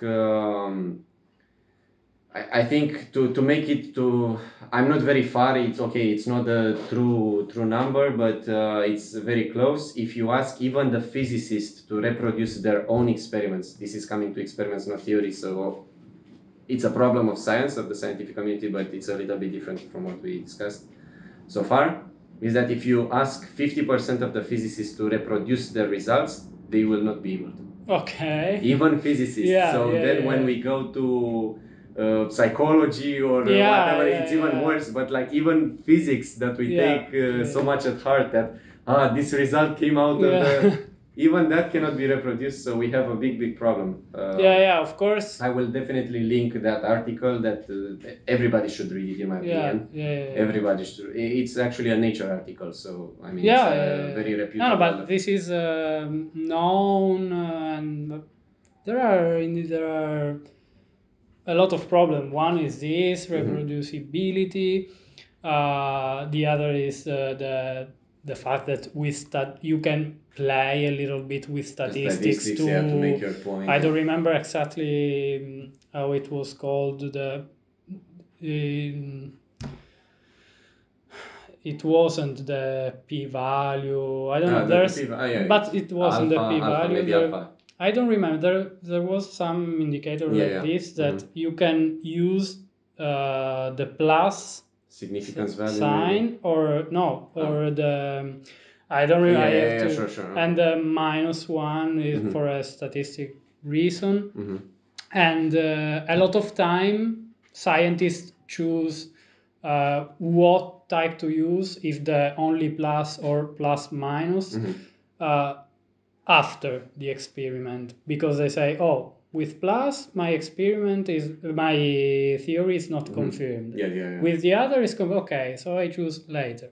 And there are other possible. You can increase the polynomial degree of something. You can do a lot of things too. That's very true. And also I remember this example from the biomedical community that I think for them it's a really big problem, because you have all this data gathered from people, and people are not perfect systems and so on. And then again, when you're doing averaging over ensembles and so on, sometimes you are just using methods that are not necessarily well justified in that moment. And you're doing it just so that your paper has better outcome and so on. So it's and this is also okay, it's a sociological problem, because we push people to produce more. So if you produce papers, then you've done your job. But it's also a fundamental problem that even though we wouldn't be pushed, we still would have trouble with reproducing our own results. And this open to kind of question, I think. One is how we can make the situation better. How can we resolve the, maybe not resolve, but reduce the problem? Always reduce. The other is, okay, this problem, what tell us this problem, that we can't trust science? What can we infer from this? The first question, for something, there are some ideas. For example, I don't know, for reproducibility, if some people have ideas on how to reduce them. But for example, for the playing with statistics, some people think that scientists should public a kind of pre-paper in which they say, okay, I want to prove that, I'm going to use this method, and I'm going to interpret the results in that way. And later make all the experiment and eventually publish the paper. This could an idea. Probably people who want to defeat will find a way, but could be useful, I don't know. The other question what this problem say to us. Of course, this reduces the degree of faith, fiducia, trust. Trust that we can have on science. But we have to also say that, okay, there's the problem, but there's also the willingness of the community to control. There's also, for egoistic human reason, because if the scientist publish a paper, a scientist for two argument for a theory, the scientist B who not agree with this theory will try to find any possible problems that this paper has. So we can think that the complex, in any case, worth some degree of trust, and some degree that is not towards zero, of course. maybe greater, and this. But if is true, science have many problems, and almost everything say something wrong. The ones who say, science is science, you can't say that is wrong because science say that is true. And the other is equally wrong from my point of view, who say, but science have problems, so I can believe whatever I want to be. No, it's not like that. I think that is important to understand. And I would say that also it's not necessarily a fine line that you need to cross. Yeah. There definitely is a lot of stuff that we can take. Okay, this works, so we can trust. You can trust a lot of decisions that are based on a lot of work. Yeah, because we don't really need to believe that it's either you're a scientist or you can believe anything. No, there is plenty of space in between. Yeah, but I think that we also have some kind of probabilistic reasoning. For example, okay, science have a lot of problem, but if we put the number of maybe papers is not the how can I say, but in general, if we look at how many scientific theories or claims work, we can have a probabilistic estimate for the other one. For example, if 90%, this is a random number, but for example, if 90% of the papers with some specific characteristic, like quoted by more than taught papers that confirm blah blah, accepted in general, put in the textbooks of blah, we can say something. If the 90% of that kind of papers works, we can say, okay, I have the 90% probability that if a paper respects these characteristics, is true. So I can believe it at 90% degree.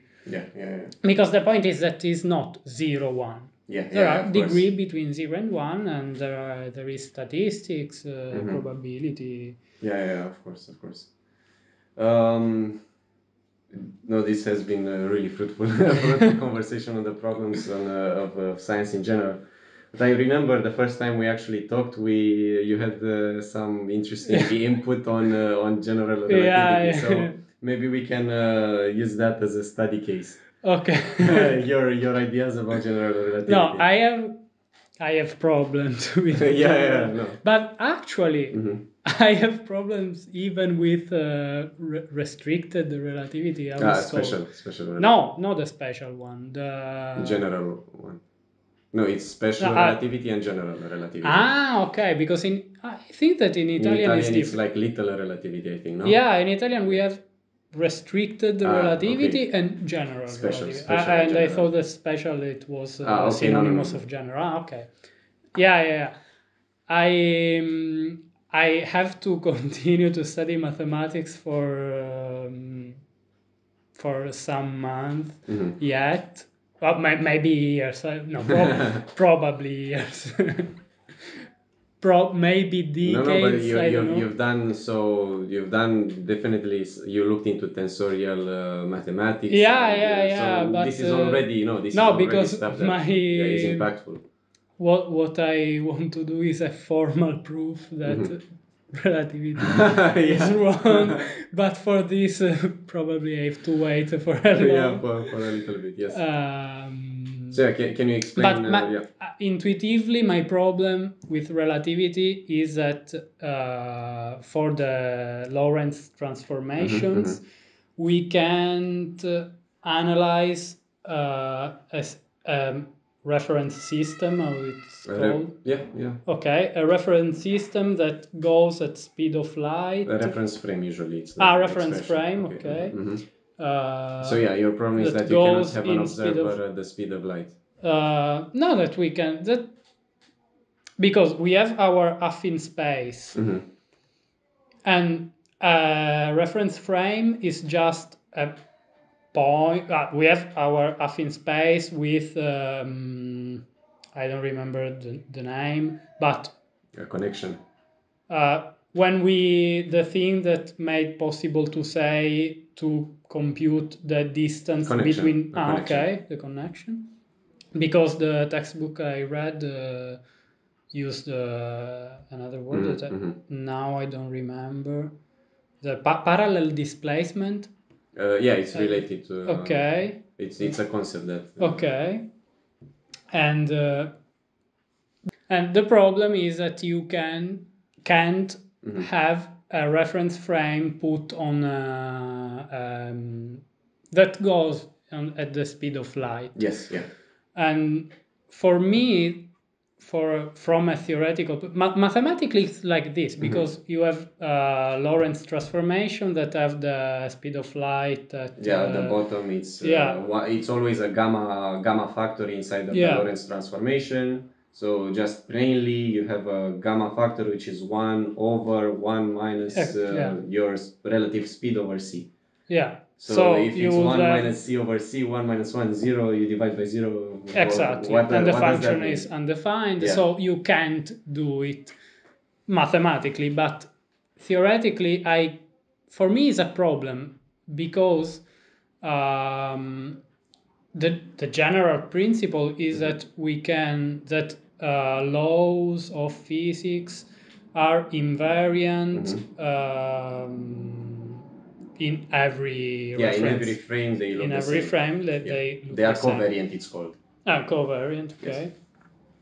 They look the same in every frame, meaning that you don't necessarily have the same values for length, time, displacement, and so on, but they look the same. It's the same equation. Isomorphism.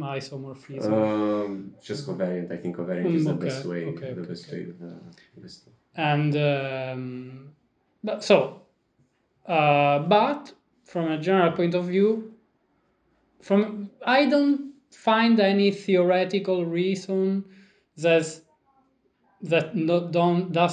don't refer to because in a certain way Lorentz transformation could be a contingency.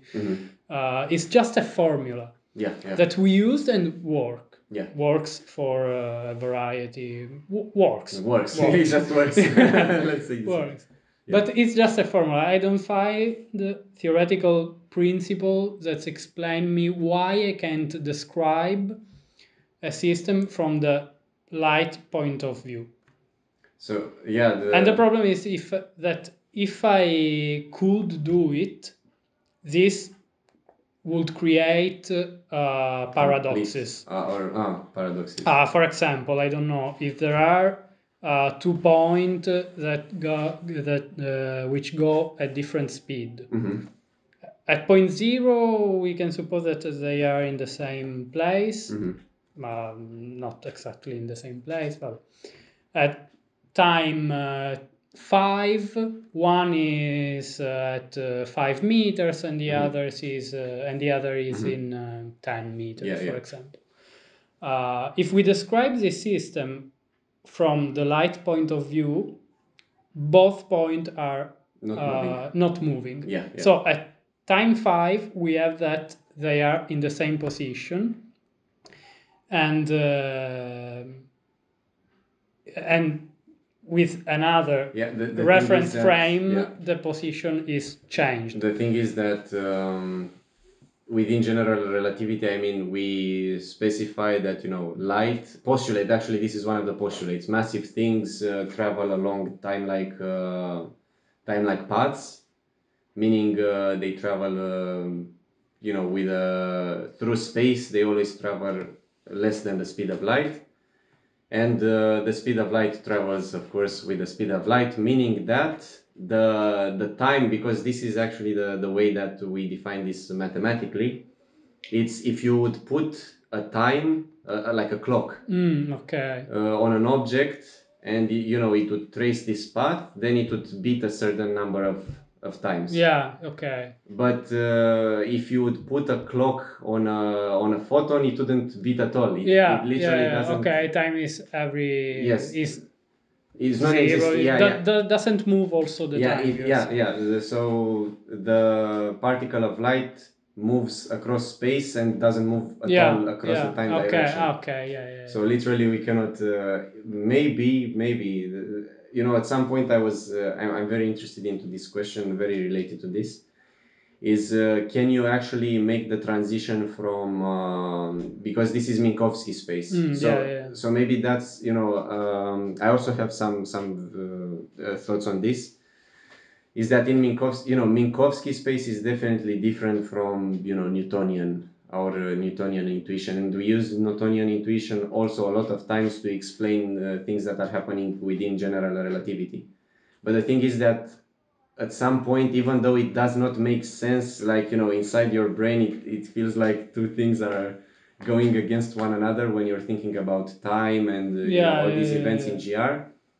It is because we are used to living in a world where using approximations like the Euclidean approximation to time and space works, but we literally cannot replace the same intuition within Minkowski. When we think in Minkowski, is different, and I was thinking very much, can we actually map Minkowski space to Euclidean space so that we kind of can make a representation, within this space and see if this is a length or how does it move and so on? And the answer is that you cannot. You literally, these are two different spaces with different symmetries. You cannot map, not even a parcel, not even a, you can map Minkowski space into Euclidean if you only at a slice of time. Because that is all space only. So that is geometry. So that you can.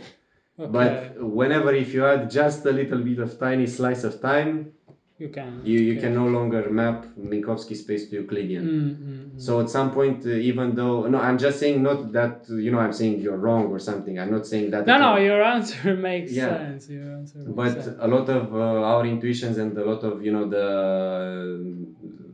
the feelings that we gather inside of us when we think about this doesn't make sense. How do I reach an actual consensus without looking at the textbook? How do I think of this term so that I explain on paper that this happens like this? This particle goes around. What does it mean to go around in a space that it's actually curved and so on? I mean, all these questions are very, very difficult to deal with, honestly.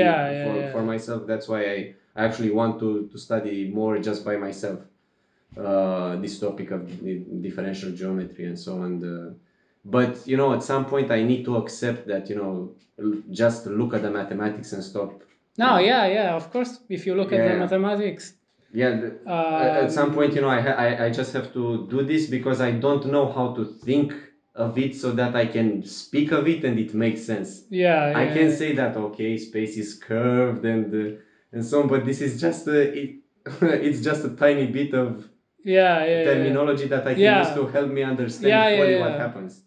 Like I literally cannot explain okay, I can use the axis to see that if this moves with respect to the other, then if I moved into the other reference frame, then the axis of the first one shifts so that I can, explain how the ticks of the clock like tick along the time and why does it slow down when I look at the clock of the other person that's moving relative to me.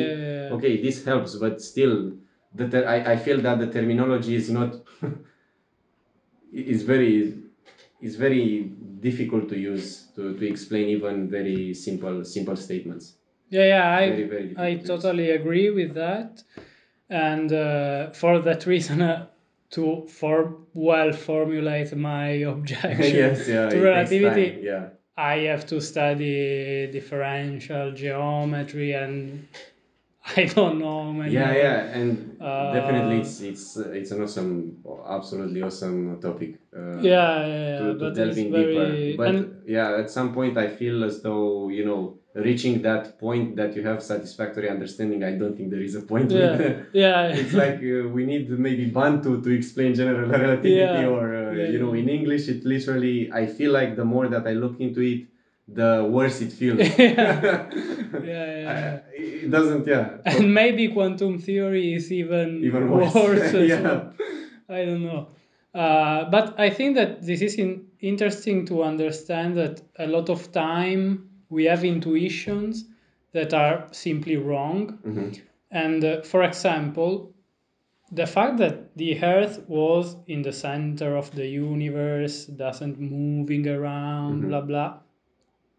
For nowadays, for us, is totally wrong, and they were ignorant and they don't know, they have this weird belief.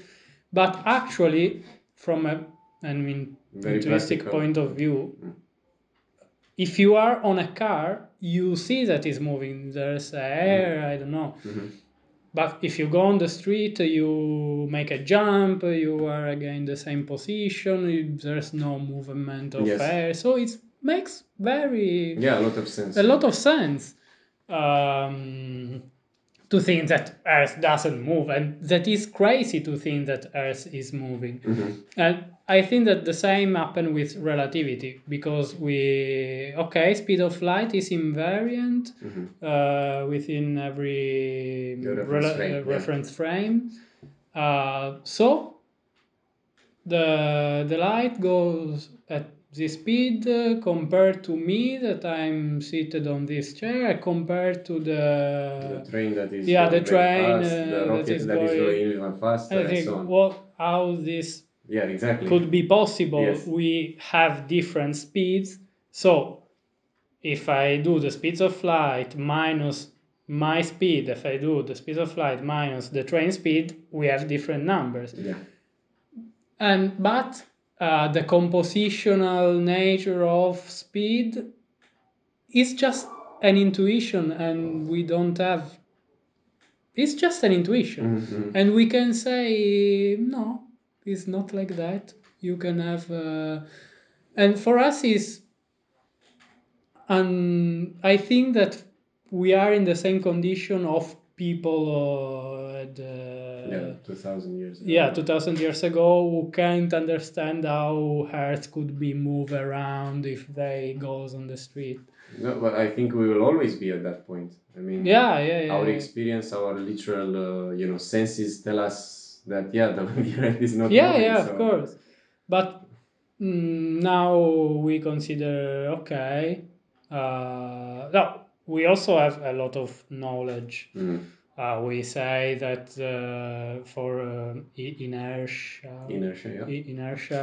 the hair move with the Earth, so blah blah. Even if I jump, concretely I'm moving also in the direction of the Earth, blah blah.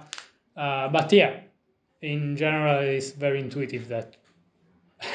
Also, if you're jumping and you fall back again, you actually move into one of the directions if you're not in the North Pole. Even this happens, like with rockets, when you actually this is one thing that they did with, I think, even in the Second World War, when they were not throwing, how the correct name doesn't come to my mind right now, but they were trying to bomb, a city that was like 30 kilometers away, and then you have to take into account, apart from the air friction, the fact that the Earth rotates, and then you will start going into the east. If you're shooting the rocket and so on, because of Coriolis force and all that stuff. But we definitely have levels of understanding. Our very real human experience tells us something like that, but then we try to explain more. We need to refer to other sets of statements that explain this new empirical evidence, and so on and so on. But it's maybe a never-ending cycle. Maybe we'll just have better and better instruments to observe more and more, to have more and more empirical evidence, get on new theories, build new instruments that can observe new things, and so on. It's a never-ending cycle. Who knows? Anyway, I'm thinking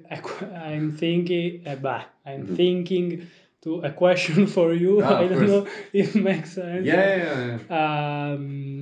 About you said before that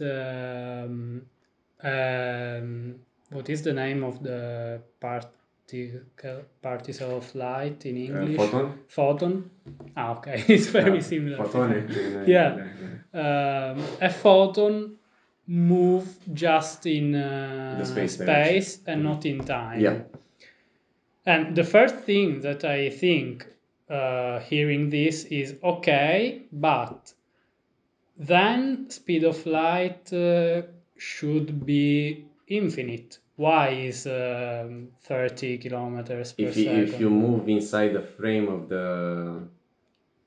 So, okay.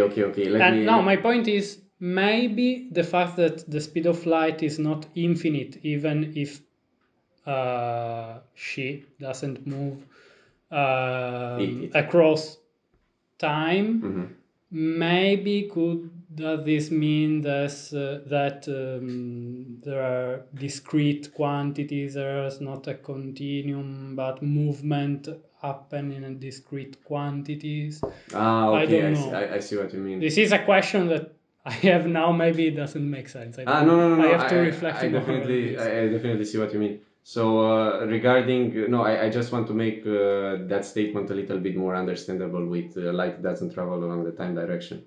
So, for example, if we have, like I said, the fourth dimension, the time dimension is just basically a clock. You put a clock in every single point.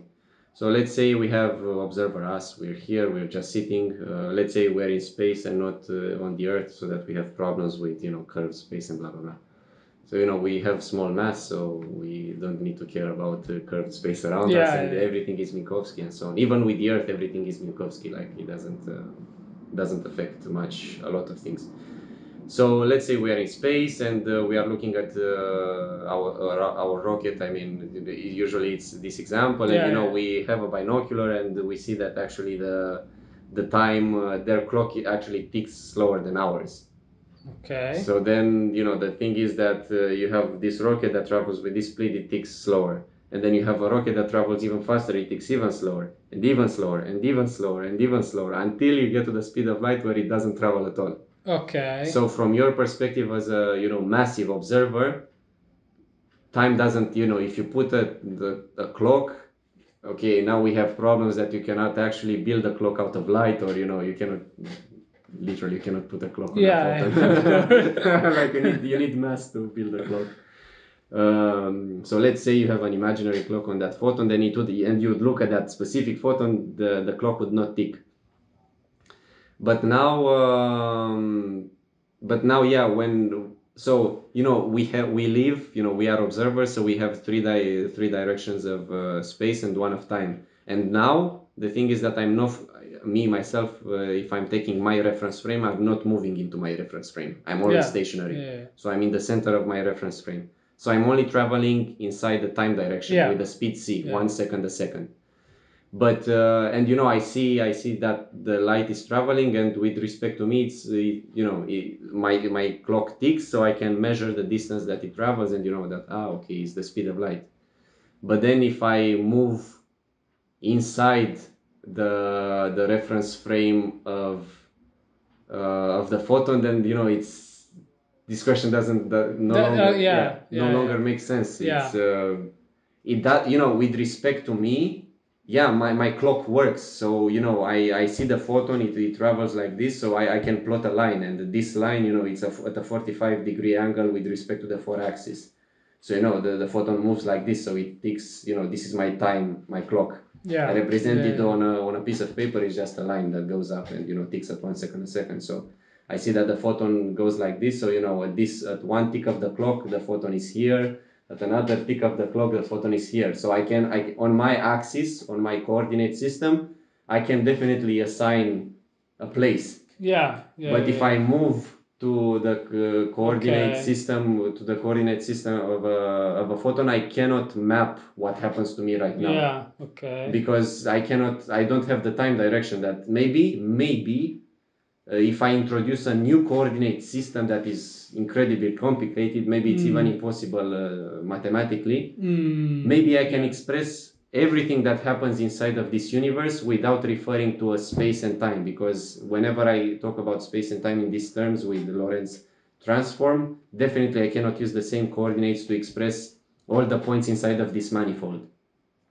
Now if I move into the time coordinate system, maybe if I explain instead of t, x, y, and z, t for time, x, y, and z for the spatial directions, and I use eta, chi, mu, and rho, that I don't even have an idea of how they are defined. Maybe every single point, every single interaction between a photon and electron, every single scattering, every single step that I do, and everything can be explained, can be expressed in those coordinate system. And this event happened here in this point, and it's exactly this point. And the light can see, but this is a timeless expressions of all the universe. So you kind of have to express maybe the history of all the universe inside of these four coordinates, right? The whole history, and we don't know the whole history. So maybe if you are a photon, you would need to know everything that happens at all times ever. I don't know. But also the photons have like a limited time span, from our reference. Let's say, the photon, it's being created now when the atom, the electron, blah, blah, blah.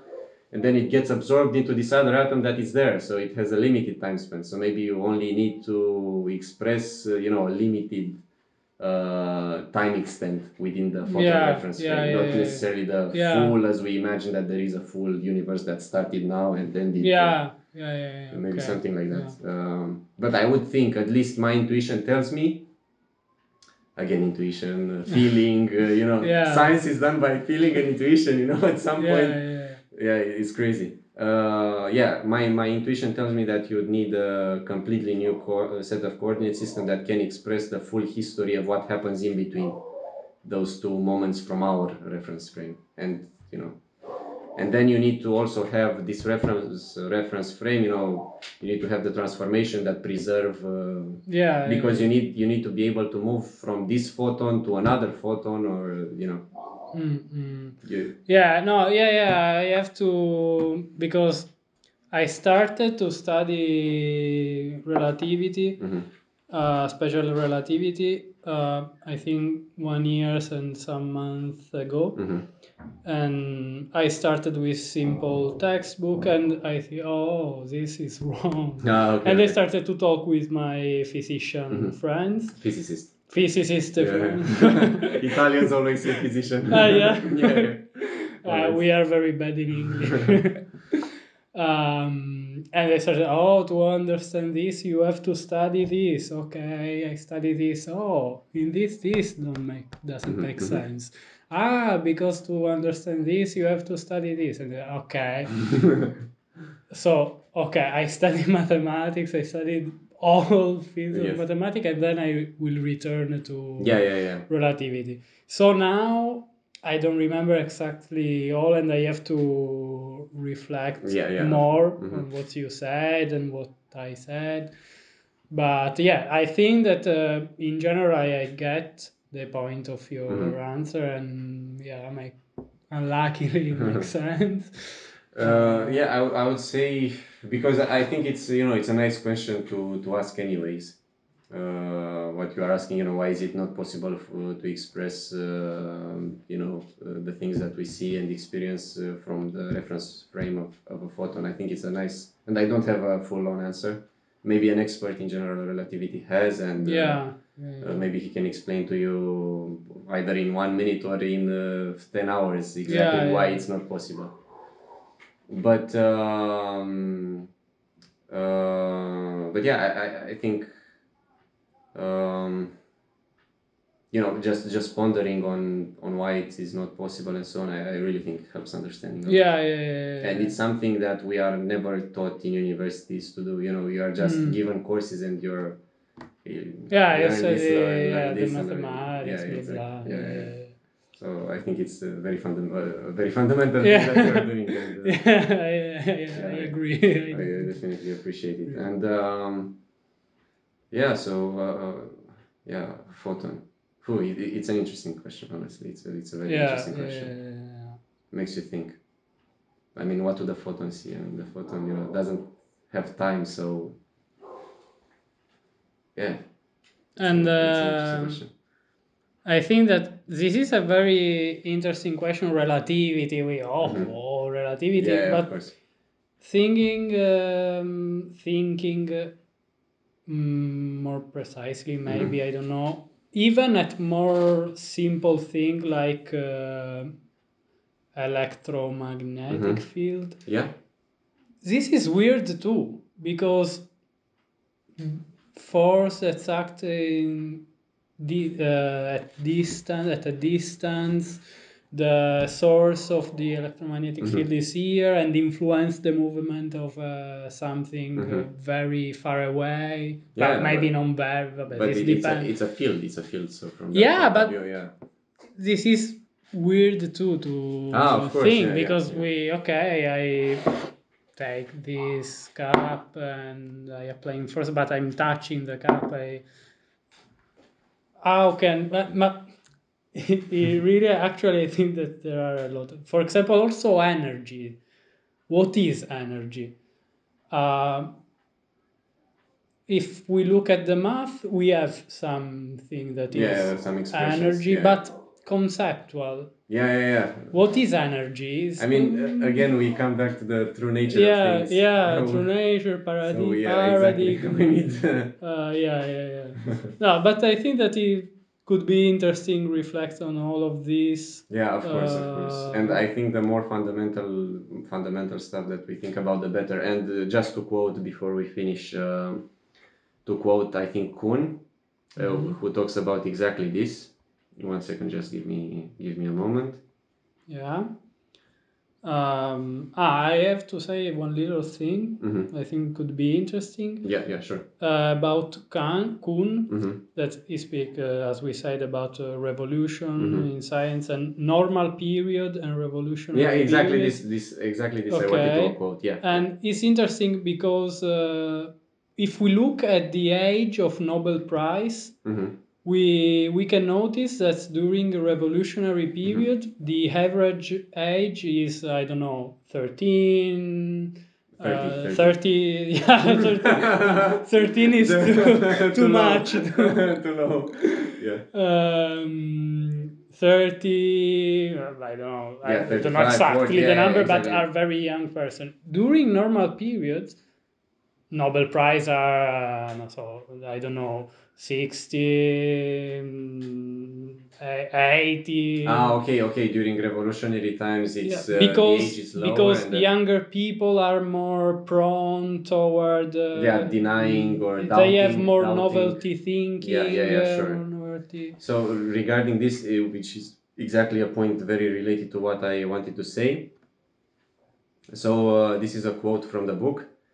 For Kuhn, revolutions are a pretty rare occurrence, and most science is normal science, where fundamental principles are not called into question, and the ongoing work of scientists is fairly routine. Yeah, exactly. And it is basically what happens. You don't really question, start questioning the big fundamental, like, what is energy? Is energy really conserved in every single scenario and so on. And that's why, many people say that it's a waste of time to look into the fundamentals of quantum mechanics because, at least as you're young.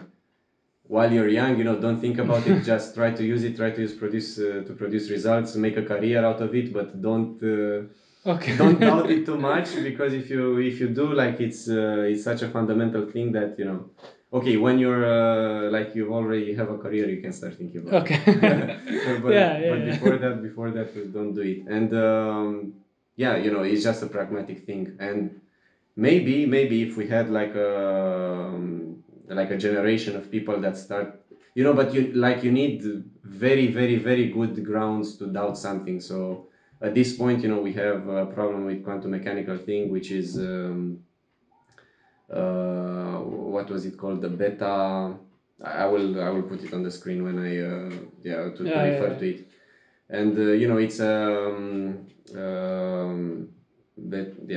it's a thing related to the magnetic moment of the electron that after a certain number of decimals we cannot predict it as well. And we have now 4 different experiments that have ruled it out, like the way that we express the electron using anyway Dirac formalism and so on in the standard model. It's not actually appropriate to express this with the number of the experiment literally tells us that there is a significant difference between what we get empirically and what the standard model gives us. So you really need a lot of big experimental evidence to start doubting. So at this point, I think we have pretty good grounds of trusting a lot of the stuff that we take for granted. So maybe we are just very comfortable. I mean, sure. we do have maybe black matter and dark energy and so on, but it doesn't shake the ground of that much. I mean, I agree, and so. But it would be nice. It would be nice to have like a generation of people that I'm sick of quantum mechanics. I strongly hope it would be just great. Great. I have a very dear friend of mine. He's always doubting quantum mechanics. I hate quantum mechanics. Exactly. I mean, too much. Not to say that determinism 100%, but still. I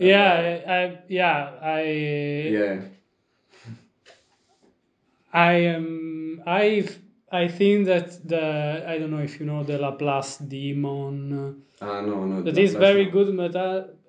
Very good analogy example of what does deterministic universe mean. That is, if you are a demon that have infinite cognitive abilities and knows the point and direction of movement and forces, whatever you can use, of every particles in the world, in the universe, you can not only predict all the future development of the universe, but you can also understand all the past of the universe. This is, I think, that deterministic universe exactly mean this, because everything is the consequence of something happened before, and I strongly agree with this vision, and quantum mechanics say you strongly agree with 100% determinism. As in, we don't have free choice and all the other. I think that quantum mechanics can't. They can say no 100% determinism, but if we speak about free will, maybe you can confirm that. I have a very simple argument against free will, and I don't understand why people don't accept it. That is, we are made of atoms, and atoms follow the law of physics.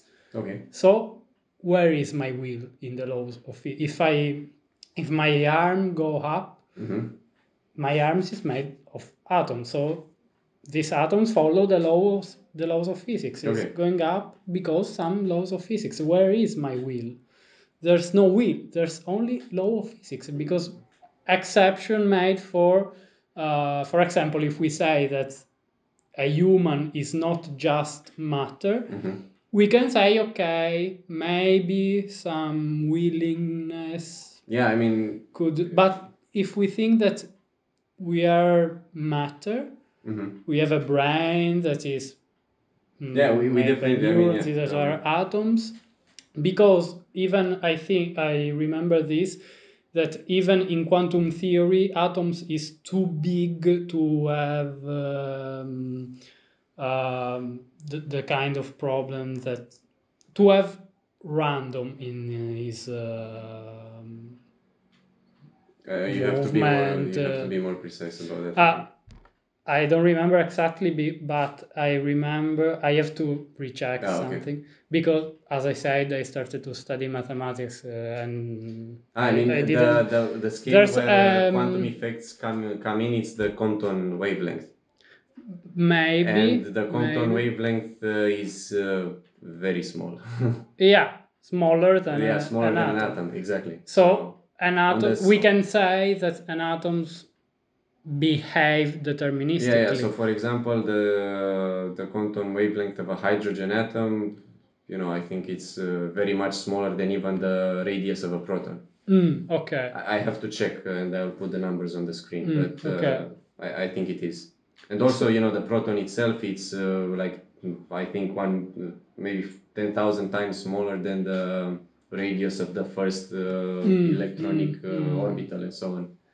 So, yeah, we definitely have a lot of skills. So I can't understand why one person that accepted that we are made with atoms could say that we have free will.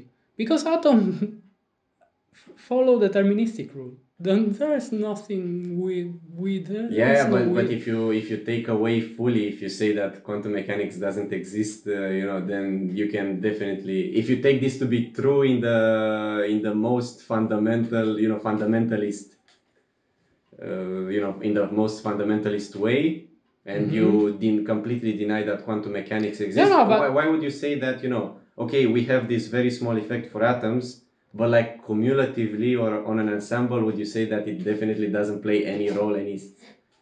But I'm saying that even with quantum theory, if with quantum theory and atoms, we can say that follow deterministic rule because it's very big. Yeah. Like this cup follow deterministic rule and is, I don't know, of course we have no certainty, blah blah, but it's difficult that I push in that direction the cup flies away. Flies away.